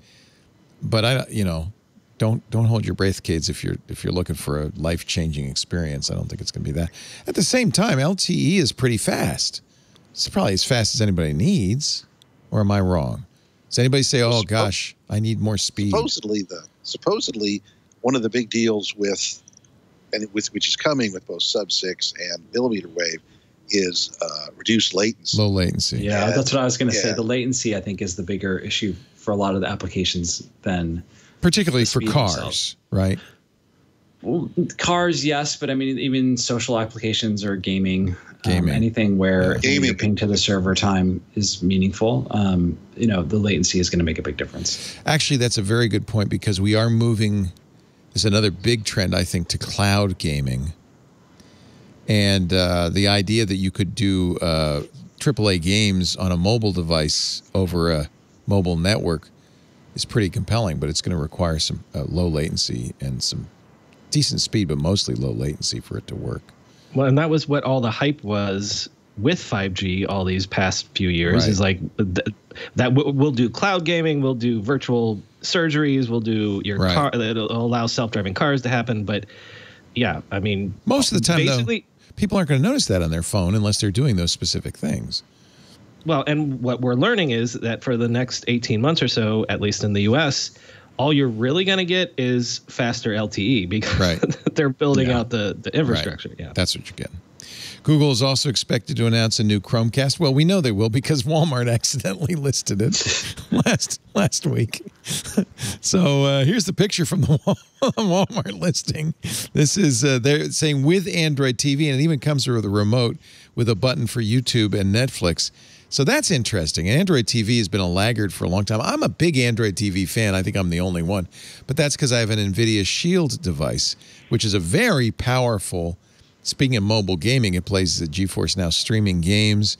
It's a really nice TV device, but it's expensive. It's as much or more than an Apple TV. And it doesn't have all the channels because they haven't made deals with HBO and other, and Comcast and stuff. So I kind of limited what I could watch on it. If it had all the features of an Apple TV or a Roku, it'd be awesome. So I'd love to see some support for Android TV going forward. This might be an important update. We'll watch on Wednesday with interest. Speaking of streaming gaming, that I mentioned, there's a battle going on in Cupertino with Epic Games and Spotify and Tile.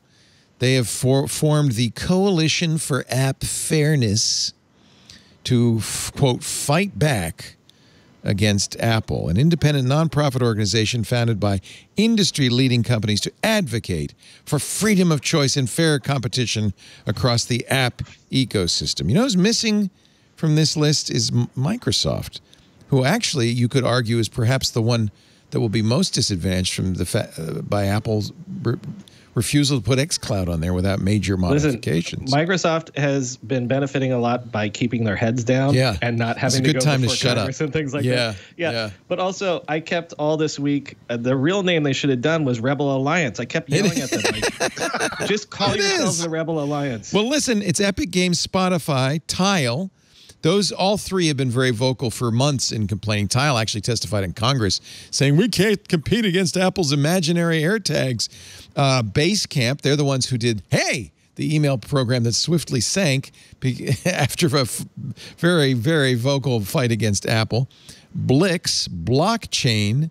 I didn't even know there was a thing called blockchain. Deezer, the music company, which, like Spotify, is probably a little scared more by Apple One and the Apple Bundle than anything else. European Publishers Council, they don't like anything on the internet. News Media Europe, ditto. Proton Mail, which is an encrypted mail program, and SkyDemon. They're lobbying other developers to join them. The problem is these are all people in certain specific categories. They're big people. Most like onesie-twosie developers are thrilled with Apple. They don't mind the 30% tax. They love it. They can make money on the app platform if they can get their app through. Is there a problem in the App Store? What do you think, Peter?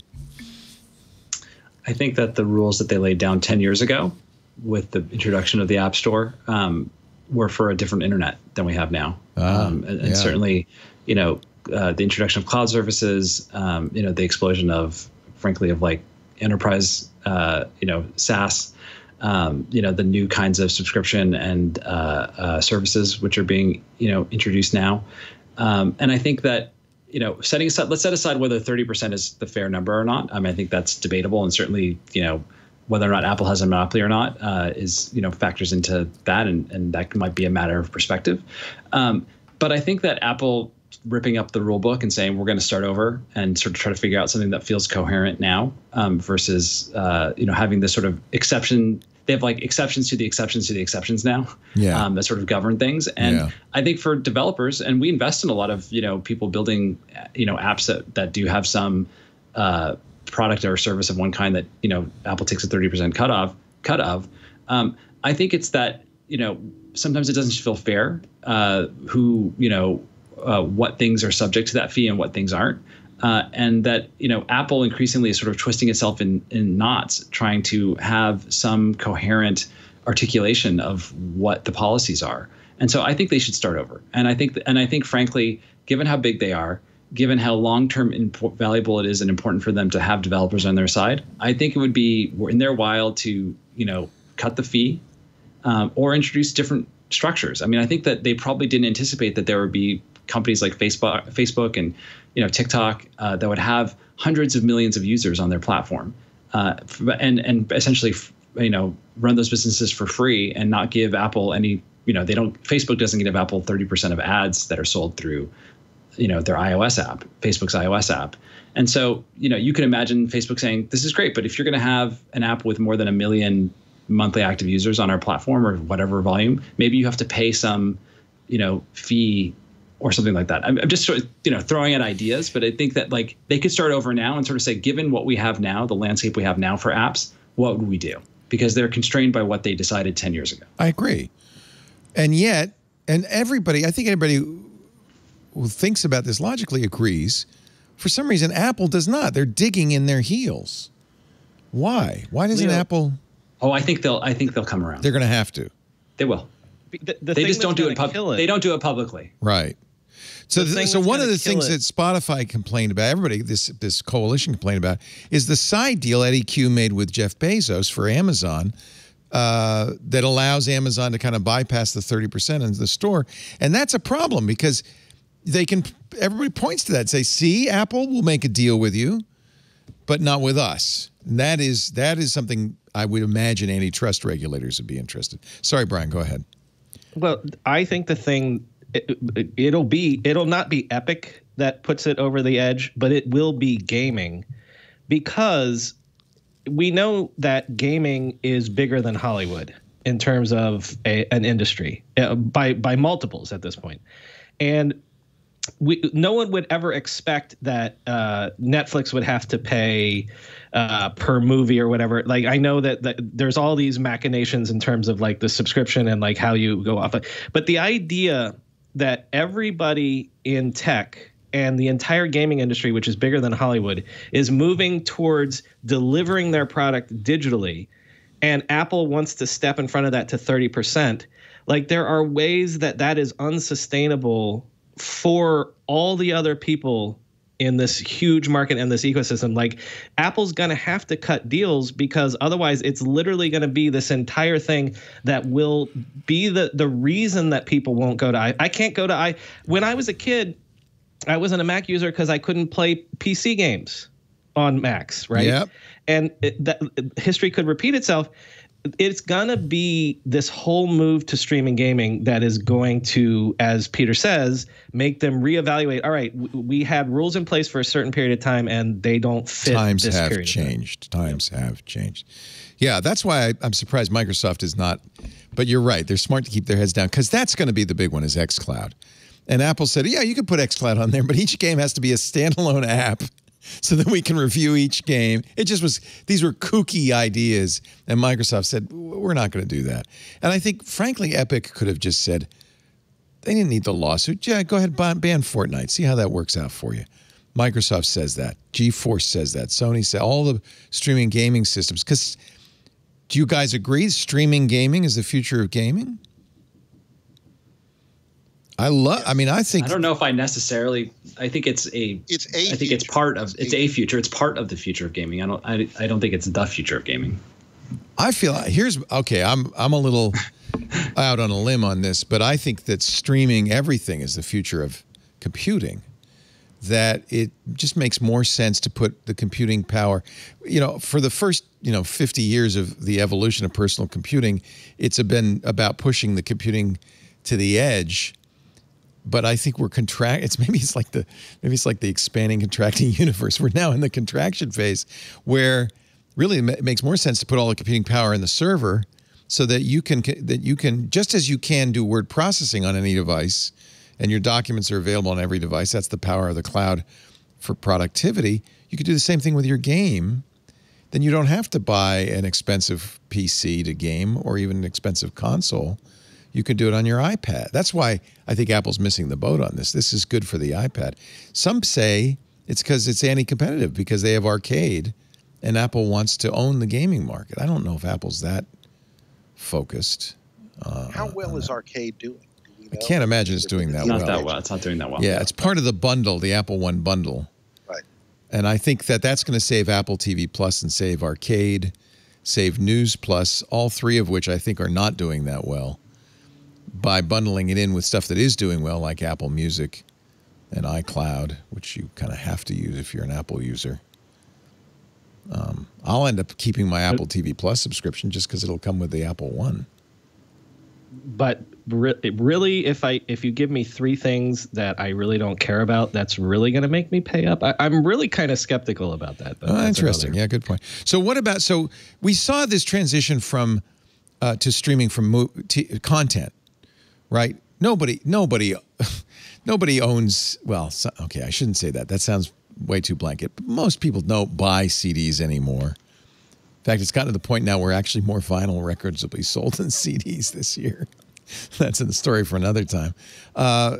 Everything's streaming. Why even have content on any device? If you could do an operating system and apps and gaming that way, wouldn't people want to do this? Isn't that 5 years down the road that going to be what computing looks like? And the point is that it's not just whatever the content. It is the hardware doesn't matter. It's whatever screen is at hand. That's right. So my kids don't know the difference between playing on the television versus playing on a handheld versus playing on an iPad versus playing on a phone. Like, it doesn't matter. The whole point is that computing is the screen is just the portal, and the computing happens elsewhere. Enthusiasts hate it, but this is the problem with this show and everything we do. We're all enthusiasts. But real people, this is where it's going to go. Enthusiasts they'll still be people building their own gaming PC in the year 2535. There'll still be people if man is still alive, if woman can survive. There'll still be, there'll always be people who are doing that. There's still people today who have, turntables in giant sandboxes with, but so there's always going to be that enthusiast market. But I think the mass market's going to move to streaming, certainly in gaming. It's happened in productivity. I read a really interesting piece it was on Hacker News on the end of desktop computing, in which his premise was Microsoft has lost interest in Windows. This is actually my opinion as well. It feels like this happening already, because at some point the cost of maintaining it's going to exceed the cost, the value, the benefit, the revenue you make from it. And so they're slowly inserting Linux into Windows, and at some point they're just going to stream it. And you know what? At some point users are going to demand this, because every time you install a Microsoft update now, it breaks a finite percentage of users' experience breaks. And people are just bitching and moaning about 2004 in Windows. And I think Microsoft's just at some point going to say, fine, we'll run it, you stream it. You'll stream Windows just like you do anything else. And at some point, it's not even going to matter if you're running Windows. Microsoft's entire business is moving to cloud, to streaming. That's why they're doing xCloud. Their money is in Azure. Azure revenues have now actually exceeded that of both Office and Windows division. And so they're already a streaming version of Windows? Yeah. Yeah. Although I got to point out, by far, Linux is the most popular operating system on Azure, not Windows. So and Microsoft's the big update with 2004 is to put the WSL, a Windows subsystem for Linux, so that you have a Microsoft written Linux kernel running in your Windows machine. What does that tell you? I don't know. I just I feel like I know I'm looking at a bizarro streaming future. I just feel like that's where everything's going to go. So nobody wants to fuss with Windows anymore. Nobody wants to fuss with an operating system. So does the coming of Apple Silicon and what that may enable? I think it's hard to push Apple towards a streaming. Yeah, I think it's backwards. I think Apple is. I'm thrilled about it as an old-time computer user, but I think it's actually a little bit of a retro thing to do because I think the desktop processor is mattering less and less. But it's not a desktop processor. It's not? It's an iPhone processor. And it's all of the things that system on a chip and what that enables in terms of efficiency. Right. I mean, you're essentially your Mac is going to become an iPhone. And then if you extrapolate out beyond that, what does that mean for I guess you'll need local computing for machine learning, especially with Apple because they're doing everything on device. On the device, right. You'll need it for photography. So you're right. But actually, you're right. That makes sense. Apple Silicon, because it's so customizable, can be it's not an Intel chip. It's not a desktop class computing chip. It's whatever it is needed at the moment. Right. And so it can support the services that you do want to do locally. And then it'll just be internet connectivity that matters. Somebody in the chat room says Apple Silicon turns computers into appliances. Does that sound right? Maybe. Peter, you must, because of your business, you must spend a lot of time thinking about things like this. Like, what's the future of computing going to look like?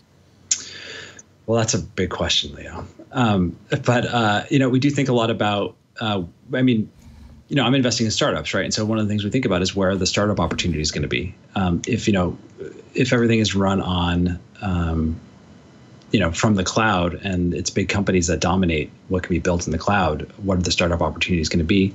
I'm not super cynical and think that it's going to be that there's no opportunities for smaller players to be able to build things.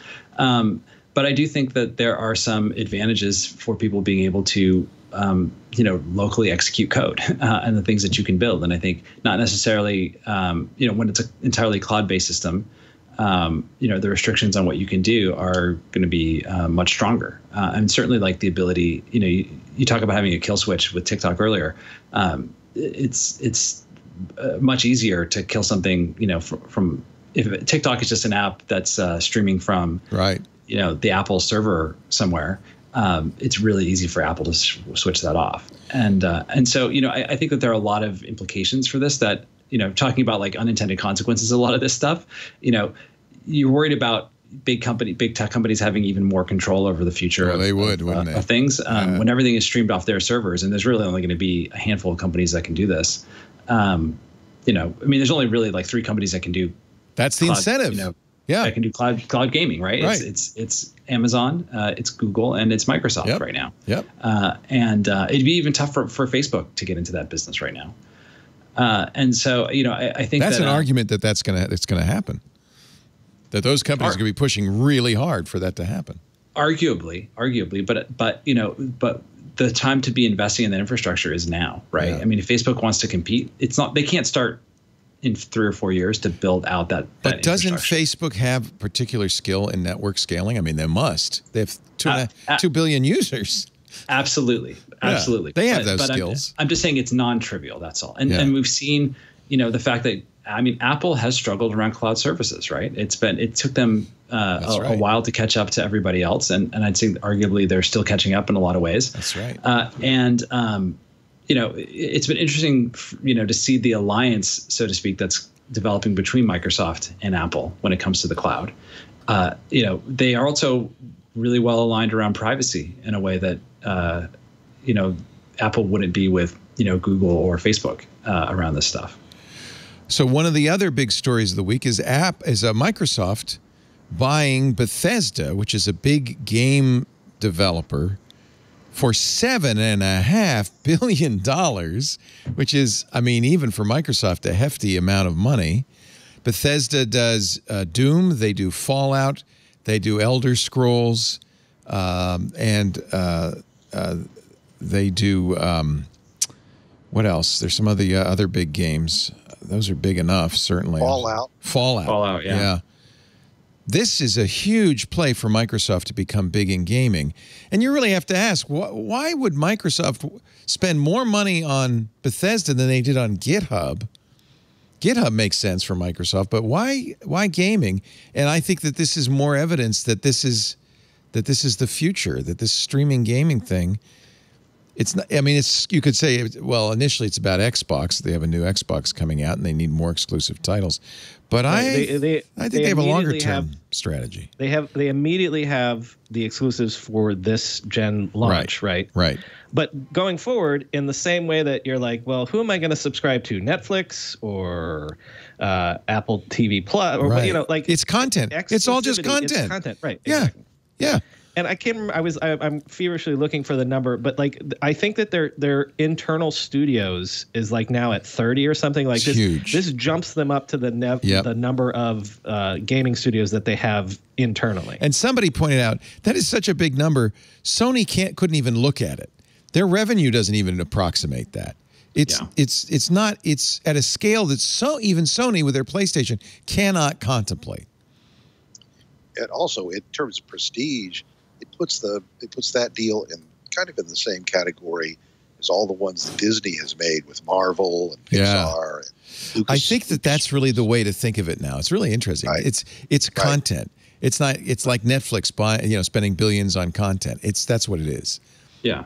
Well, Microsoft wants to be the Disney of games. Yeah.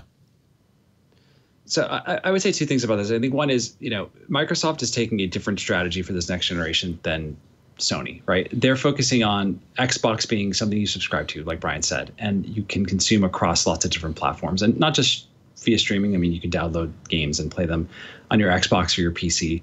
But that's what they're trying to think of. They're trying to shift it to recurring monthly revenue rather than you buy a console every 7 years and then they get a cut of some of the titles that you buy.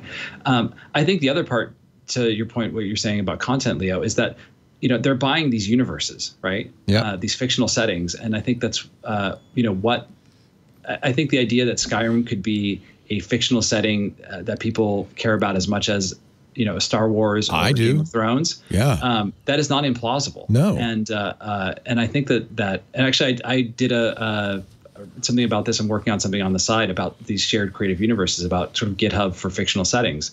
The idea of like, how do you, create platforms where people can collaborate together to create these fictional worlds, not just the stories themselves, but the lore and the maps and the genealogies. There's and, a term. Peter, you said you wanted to invest in metaverses, right? That's it, right? Yeah. Now, right? Well, metaverses I think are the 3D instantiations of these, right? Where people.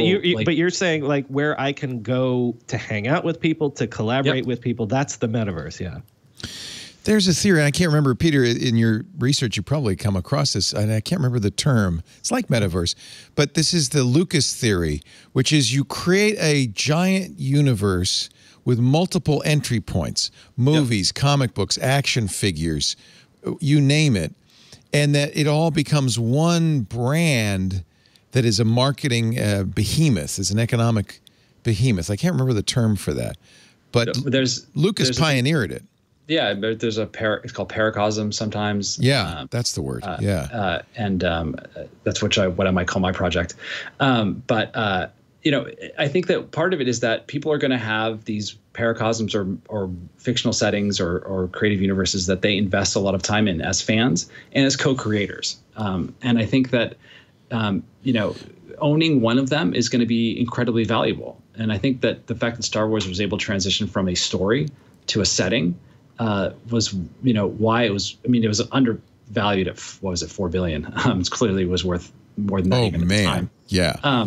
But I think that if you think about where people are going to spend their time, consuming content and hanging out with their friends, it's going to be, they might only have like 2 or 3 of these that they care about. And if you can own one of them and have something that people subscribe to, to access and participate in, it's going to be incredibly lucrative going forward. And I think 10 years from now, the idea that we may spend a lot of our time, investing in co-creating some sort of fictional setting, that does not seem ludicrous at all to me. No, and you can already think about the exemplars of this. Lucas is the first Star Wars, but there's Marvel, there's Middle Earth for the Tolkien fans. There's the Harry Potter universe. Yep. And these Star Trek. They've taken a life of their own. I mean, Harry Potter has gone so far beyond the books and the movies even, and the games. It's a part of the Universal theme park. This is really interesting to watch. Well, and so what's the best-selling entertainment franchise of all time? Anybody know off the top of their head? It's not Doctor Who. James Bond, isn't it? Is it? James Bond? What is Grand Theft Auto. Holy cow. In terms of dollar value, it's really? Grand Theft Auto. Holy cow. And what's also the best-selling game every year right now? It's Grand Theft Auto. Still 7 years after Grand Theft Auto 5 came out. That's depressing because that's a horrible universe. It's because of Grand Theft Auto Online. And, it's funny is Rockstar didn't even anticipate. I mean, the online part was sort of an afterthought 7 years ago, but now it's a living, breathing place where people role play. And what is fascinating about Grand Theft Auto Online is like, it's not just about being a gangster or whatever. People are like, oh, I have a store. Like I just like sell stuff. Or I'm just a little shopkeeper. Yeah. Oh, and by the way, who owns Rockstar? Tencent. Tencent. China. No, it's Take-Two Interactive ones. Oh, it's Take-Two. Okay, never mind. Yeah. Tencent owns. They own 40% of Epic. Which Epic. Owns Fortnite. But then they Naspers, also League of South Legends. African company owns a big part of Tencent. Yeah. So it's complicated. Like nesting dolls. Leo, to defend you, like China has bought up so much, or it has pieces. It's hard to keep track of it. Yeah. Yeah. I mean, they have the gaming industry, especially. Yeah. Oh man, I thought I had a really good one. Is this a gesture?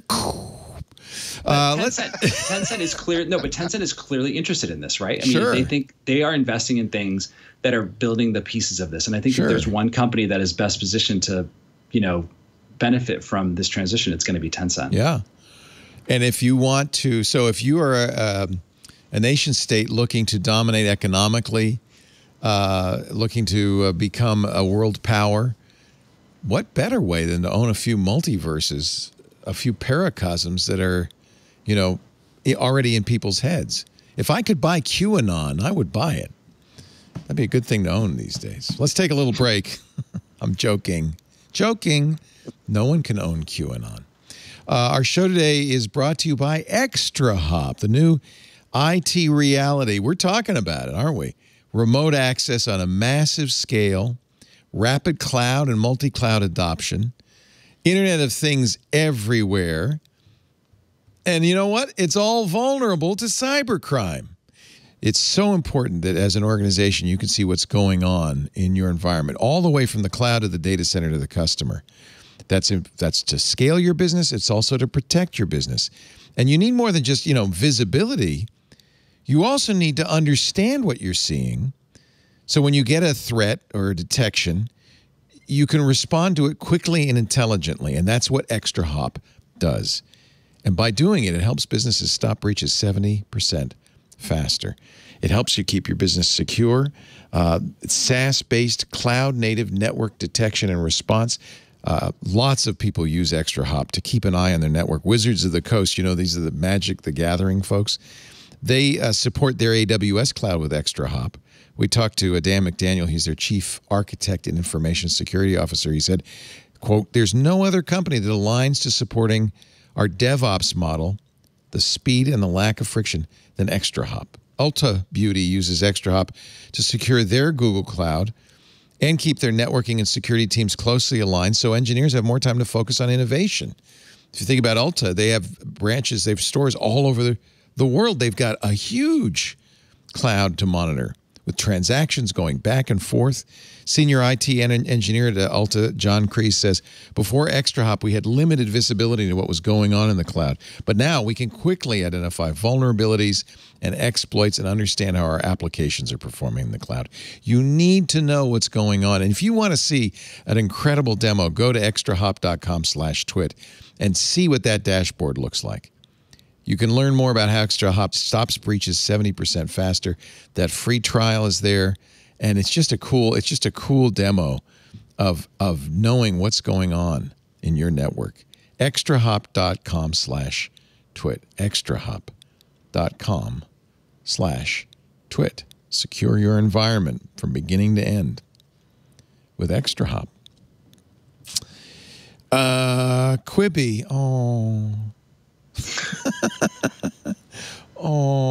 I guess that Quibi is not creating a paracosm. They're now seeking to sell themselves less than 6 months after launch, the $2 billion play. I have to admit, a little schadenfreude, because I look at Hollywood. I know they're looking at YouTube and saying, how can we look at those kids over there on YouTube and TikTok? How can we get into that? Oh, yeah, well, what we need is Chrissy Teigen as a judge. That'll do it. And then short 7-minute videos, and you can turn it sideways. I don't know what you would be buying if you bought Quibi at this point, but I can guarantee Don't forget, Leo, Jeffrey Katzenberg said that he knows more about content. That's right. Or I can't remember what the quote was, that he was doing content before you were born. I invented Shrek, God damn it. Okay, Jeff, chill out. Actually, I'm told he's incredibly litigious. So I'm sorry, Jeff. You're a nice guy. You're a nice guy. I'm not celebrating their failure. It's just, it's hard. It's hard to do what these guys are doing. To bring it back to TikTok, I again can't find this. I've been searching feverishly, but someone on Twitter made the excellent point that what if Quibi became the premium version of TikTok? Oh, TikTok. That's not a bad idea. TikTok Premium. So, and I've said this before, so apologize if you heard it before, but what this really illustrates is the very different models that Hollywood has versus social media on the internet. YouTube and TikTok succeed because they made platforms where, for whatever reason, users just want to put a lot of content on there. Millions of videos every day. Just upload. And then all they had to do, they've got all this content, and all they have to do is come up with an algorithm that surfaces the most popular content and profit. Meanwhile, Hollywood has this completely different model. You spend all this money up front. You know that most of the things you develop will be flops. You hope that 1 out of 10 is a big enough hit to make enough money to make up for all the other ones. And then, you put it out there. And I think we have a winner. I think we just have a winner. It's pretty clear that YouTube and TikTok and basically social media in general, it's just a better way of doing it. And I think Hollywood should just give up. Well, Quibi has it's a scarcity mindset, right? This idea That's right. That the problem was that good content was scarce because it's the ego of saying only I know how to do content. Yeah, and I think that they thought there was a gap in the market that clearly was not there. Right. Whereas TikTok, there's a lot of things that work really well about TikTok, right? The algorithm is phenomenal, and what ByteDance brought to bear there with the acquisition of Musical.ly, Musical.ly was not working really before. I mean, it was sort of working, but applying the ByteDance's personalization algorithm, supercharged everything. But the other thing that is underappreciated about TikTok is the tools make it really, really easy to riff off of other people's work. And to create something and engage in this sort of flow of content. And I think lowering the bar to participation is something that is, really meaningful and made a big difference and created this abundance of content that when you have a good algorithm for surfacing the best stuff, those two things paired together, make something that a lot of people find very, very compelling. Quibi, is sort of the inverse of all of that. Yeah. Well, Full stop. Lesson learned. Lesson learned. The thing is, who among us, when we heard about Quibi, said, "Oh no, that's not no." You don't want to I did. Yes, you? I just said no. Yeah, we all thought it was a flop. Yeah, but but in their defense, I remember people thinking Hulu was going to be a flop. Remember Arrington called it Clown Co? Yeah. That was How his nickname for it. how Hulu is not a flop is mind-boggling. Yeah, but so I was just saying, like, sometimes we can be wrong, right? Oh, yes. And we don't always know. Oh, yes. Well, though my favorite, in theory, Netflix took the Hollywood model of we're going to throw a ton of money at good content, and it's going to matter. Good point. In fact, they're doing all right, right? 5 Republican senators have asked Netflix, please don't make a movie out of a Chinese science fiction novel. What is wrong with these people? It is, by the way, a fantastic, I think it's a trilogy, right, John? The 3-Body Problem. Yep. We loved it. Liu Qixin wrote it. Netflix bought the rights to it. Senators Kevin Cramer, Marsha Blackburn, and others said we don't like this guy because he's parroting Chinese Communist Party propaganda, so you shouldn't make a movie out of it. Netflix says, there's nothing in here about Uyghur Muslims. We're going to make the movie. Now, admittedly, I'm disappointed to know that Liu thinks the Chinese are doing the right thing with the Muslims. That's clearly not the case, but I think you can still make the movie because it's a really good book, right? We're looking forward to it.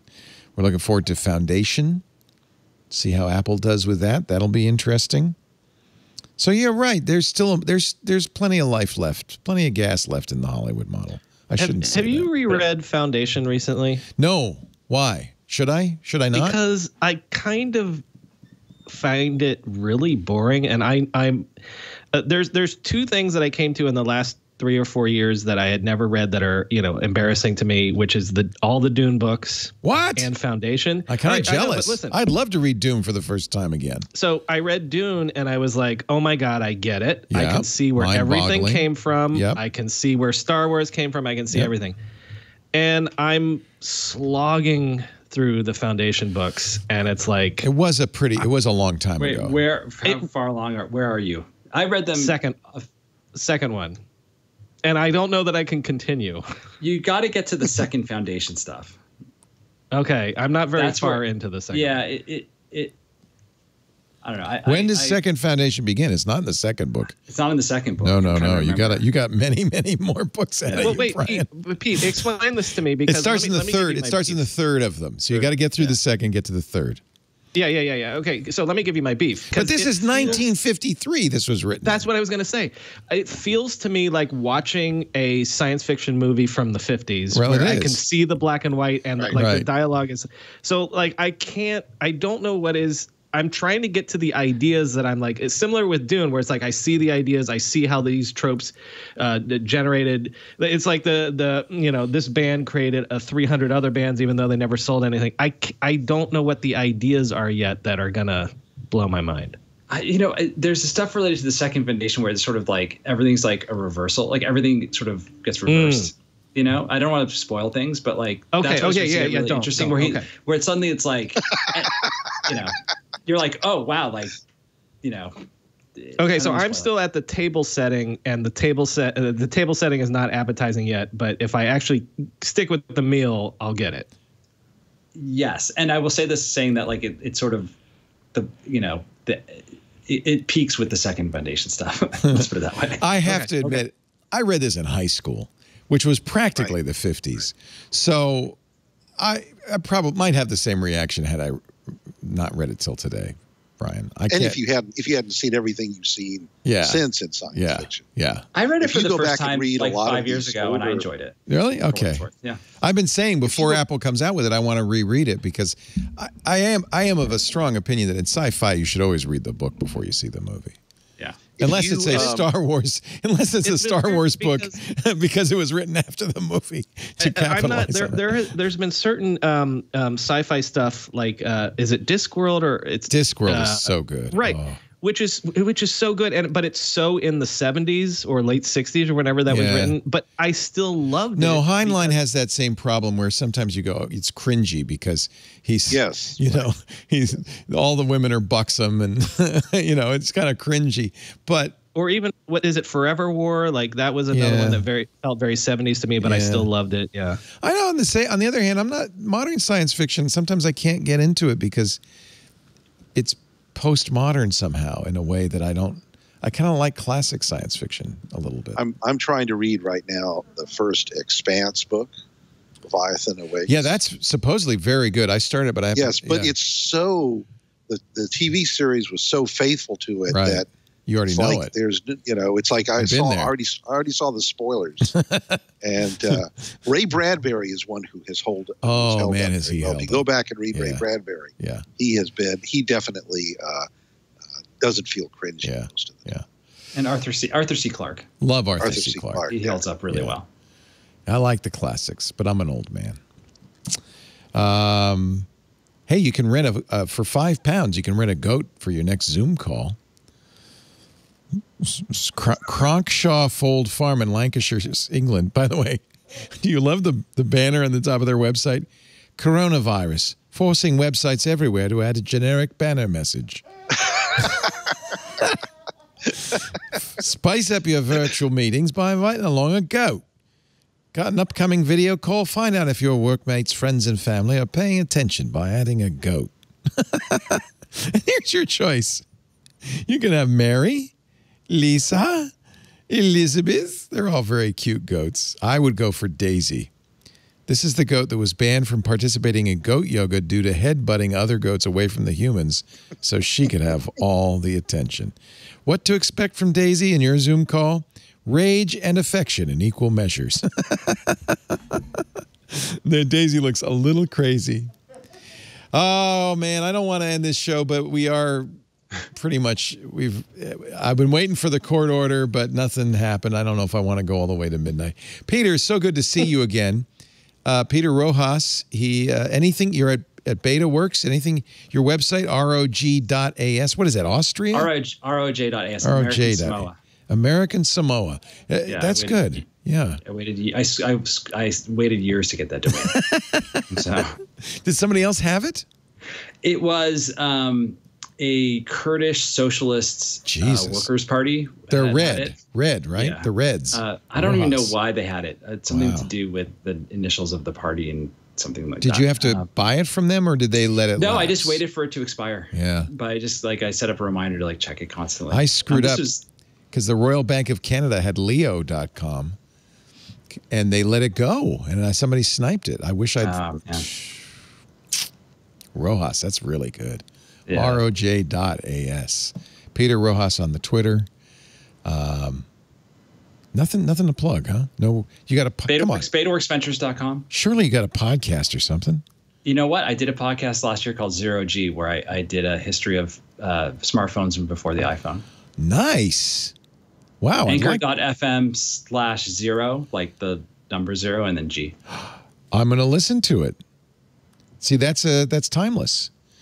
Yeah, it's fun. And now Brian really wants to get you on his Internet History podcast. I do. It's a limited. Let's put it this way. There's a great story about Ja Rule. Ja Rule and the pre-smartphone era. Wow, that's an episode I got to hear. Very good. Brian McCullough, not only... So how often is the Internet History podcast on? Is that a weekly thing or... No, I haven't done one in about a year. I stopped at episode 201. Okay. Listen, if Peter follows up and bugs me, then he can be 202. That's good. You should do it whenever you feel like it. Well, yeah, no pressure. I'm too busy not to actually plug things, but the tech meme ride home, because it's every day, as you say, Leo. Yeah, I don't know how you'd have time to do anything else, frankly. Yeah. And the great book on Internet history, which I still have. In fact, I meant to bring it off the bookshelf for the show today, but I forgot. How the Internet happened. How the Internet happened. It's great to see you. Thank you, Brian. Thank you. And the tech burger himself. I'm sorry. I just can't. I see you now as just like a slice of tomato, a pickle, some lettuce. I don't know why. It's Houston Chronicle's fabulous Dwight Silverman, who briefly thought about getting out of tech reporting. Thank God he changed his mind. They keep pulling you back in. Houston. I do this column again. I've got a newsletter, and who knows what else may scroll a little bit, and those pictures should jump into play. Oh yeah, it's not. No. They're not. They're well. That's just me. I am running so many I bet you if I turn off my blockers, because maybe if it's loaded from a third-party site or something. Uh-oh. Is that in Safari? It's Firefox. Oh, there it is. They loaded. Yeah, there we go. They loaded. There we go. Yeah, that AT&T story is really interesting. I did a story last week about AT&T was about to end the data cap waiver, and it included a waiver on access from AT&T, which is their $10 low-income service. And if you get hit with an overage fee on that, it doubles your internet price. And, that's terrible. A Families Advocate had spoken up about it, and I did a story about that. Good for you. And just as we were about to put the story in print on Friday night for Saturday's paper, AT&T emailed me and said we're holding off. Good. On the and so now it's through the end of the year. So good. Yeah, because COVID did not go away. Kids are still using Zoom to go to school. Now is not the time. People are still working from home. Right. Yeah. Right. Good man. How do I subscribe to the Tech Burger newsletter? You go to HoustonChronicle.com/release notes. It's the one thing not called Tech Burger, and you sign up for it, and you can and then see the newsletter. It's like its own little publication. Nice. So, thank you so much for being here. We really appreciate it. Thank you for having me. Yeah. No hurricanes in the future. I couldn't believe it. We had 2 to deal with. I know. This year. We're already to the Greek letters. Storm Beta, because they ran out of names. Was a little tropical storm. If Laura had come into Houston, oh boy, that would have been, the poor people in Louisiana. It was terrible there. Yeah. But if you had a tropical, you remember the flooding that strong, yeah. Yep. Houston has unfortunately paved over all its watershed. Yes. So we got nowhere to go. Yes. Yeah. Yes, we're water world in a rainstorm. Thank you so much for doing the show, you three. We really appreciate it. We do Twit every Sunday afternoon, 2:30 Pacific, 5:30 Eastern, 21:30 UTC. You can watch the show happen live. There's live streams of everything we do. I don't know why. That was a bad mistake on my part, but we do it. twit.tv/live. There's audio and video streams there. You can also get on-demand versions of the show because it is a podcast at the website, twit.tv. There's a YouTube channel. You can always ask your Amazon Echo or your Google Voice Assistant to play This Week in Tech podcast. It'll play the most recent version. That works for all podcasts, including the Tech Meme Ride Home. It's a very nice thing to know about. Although I got stuck, Brian, once in an episode of The Daily from like 6 months ago. And every time I say play the Daily podcast, it plays this old one.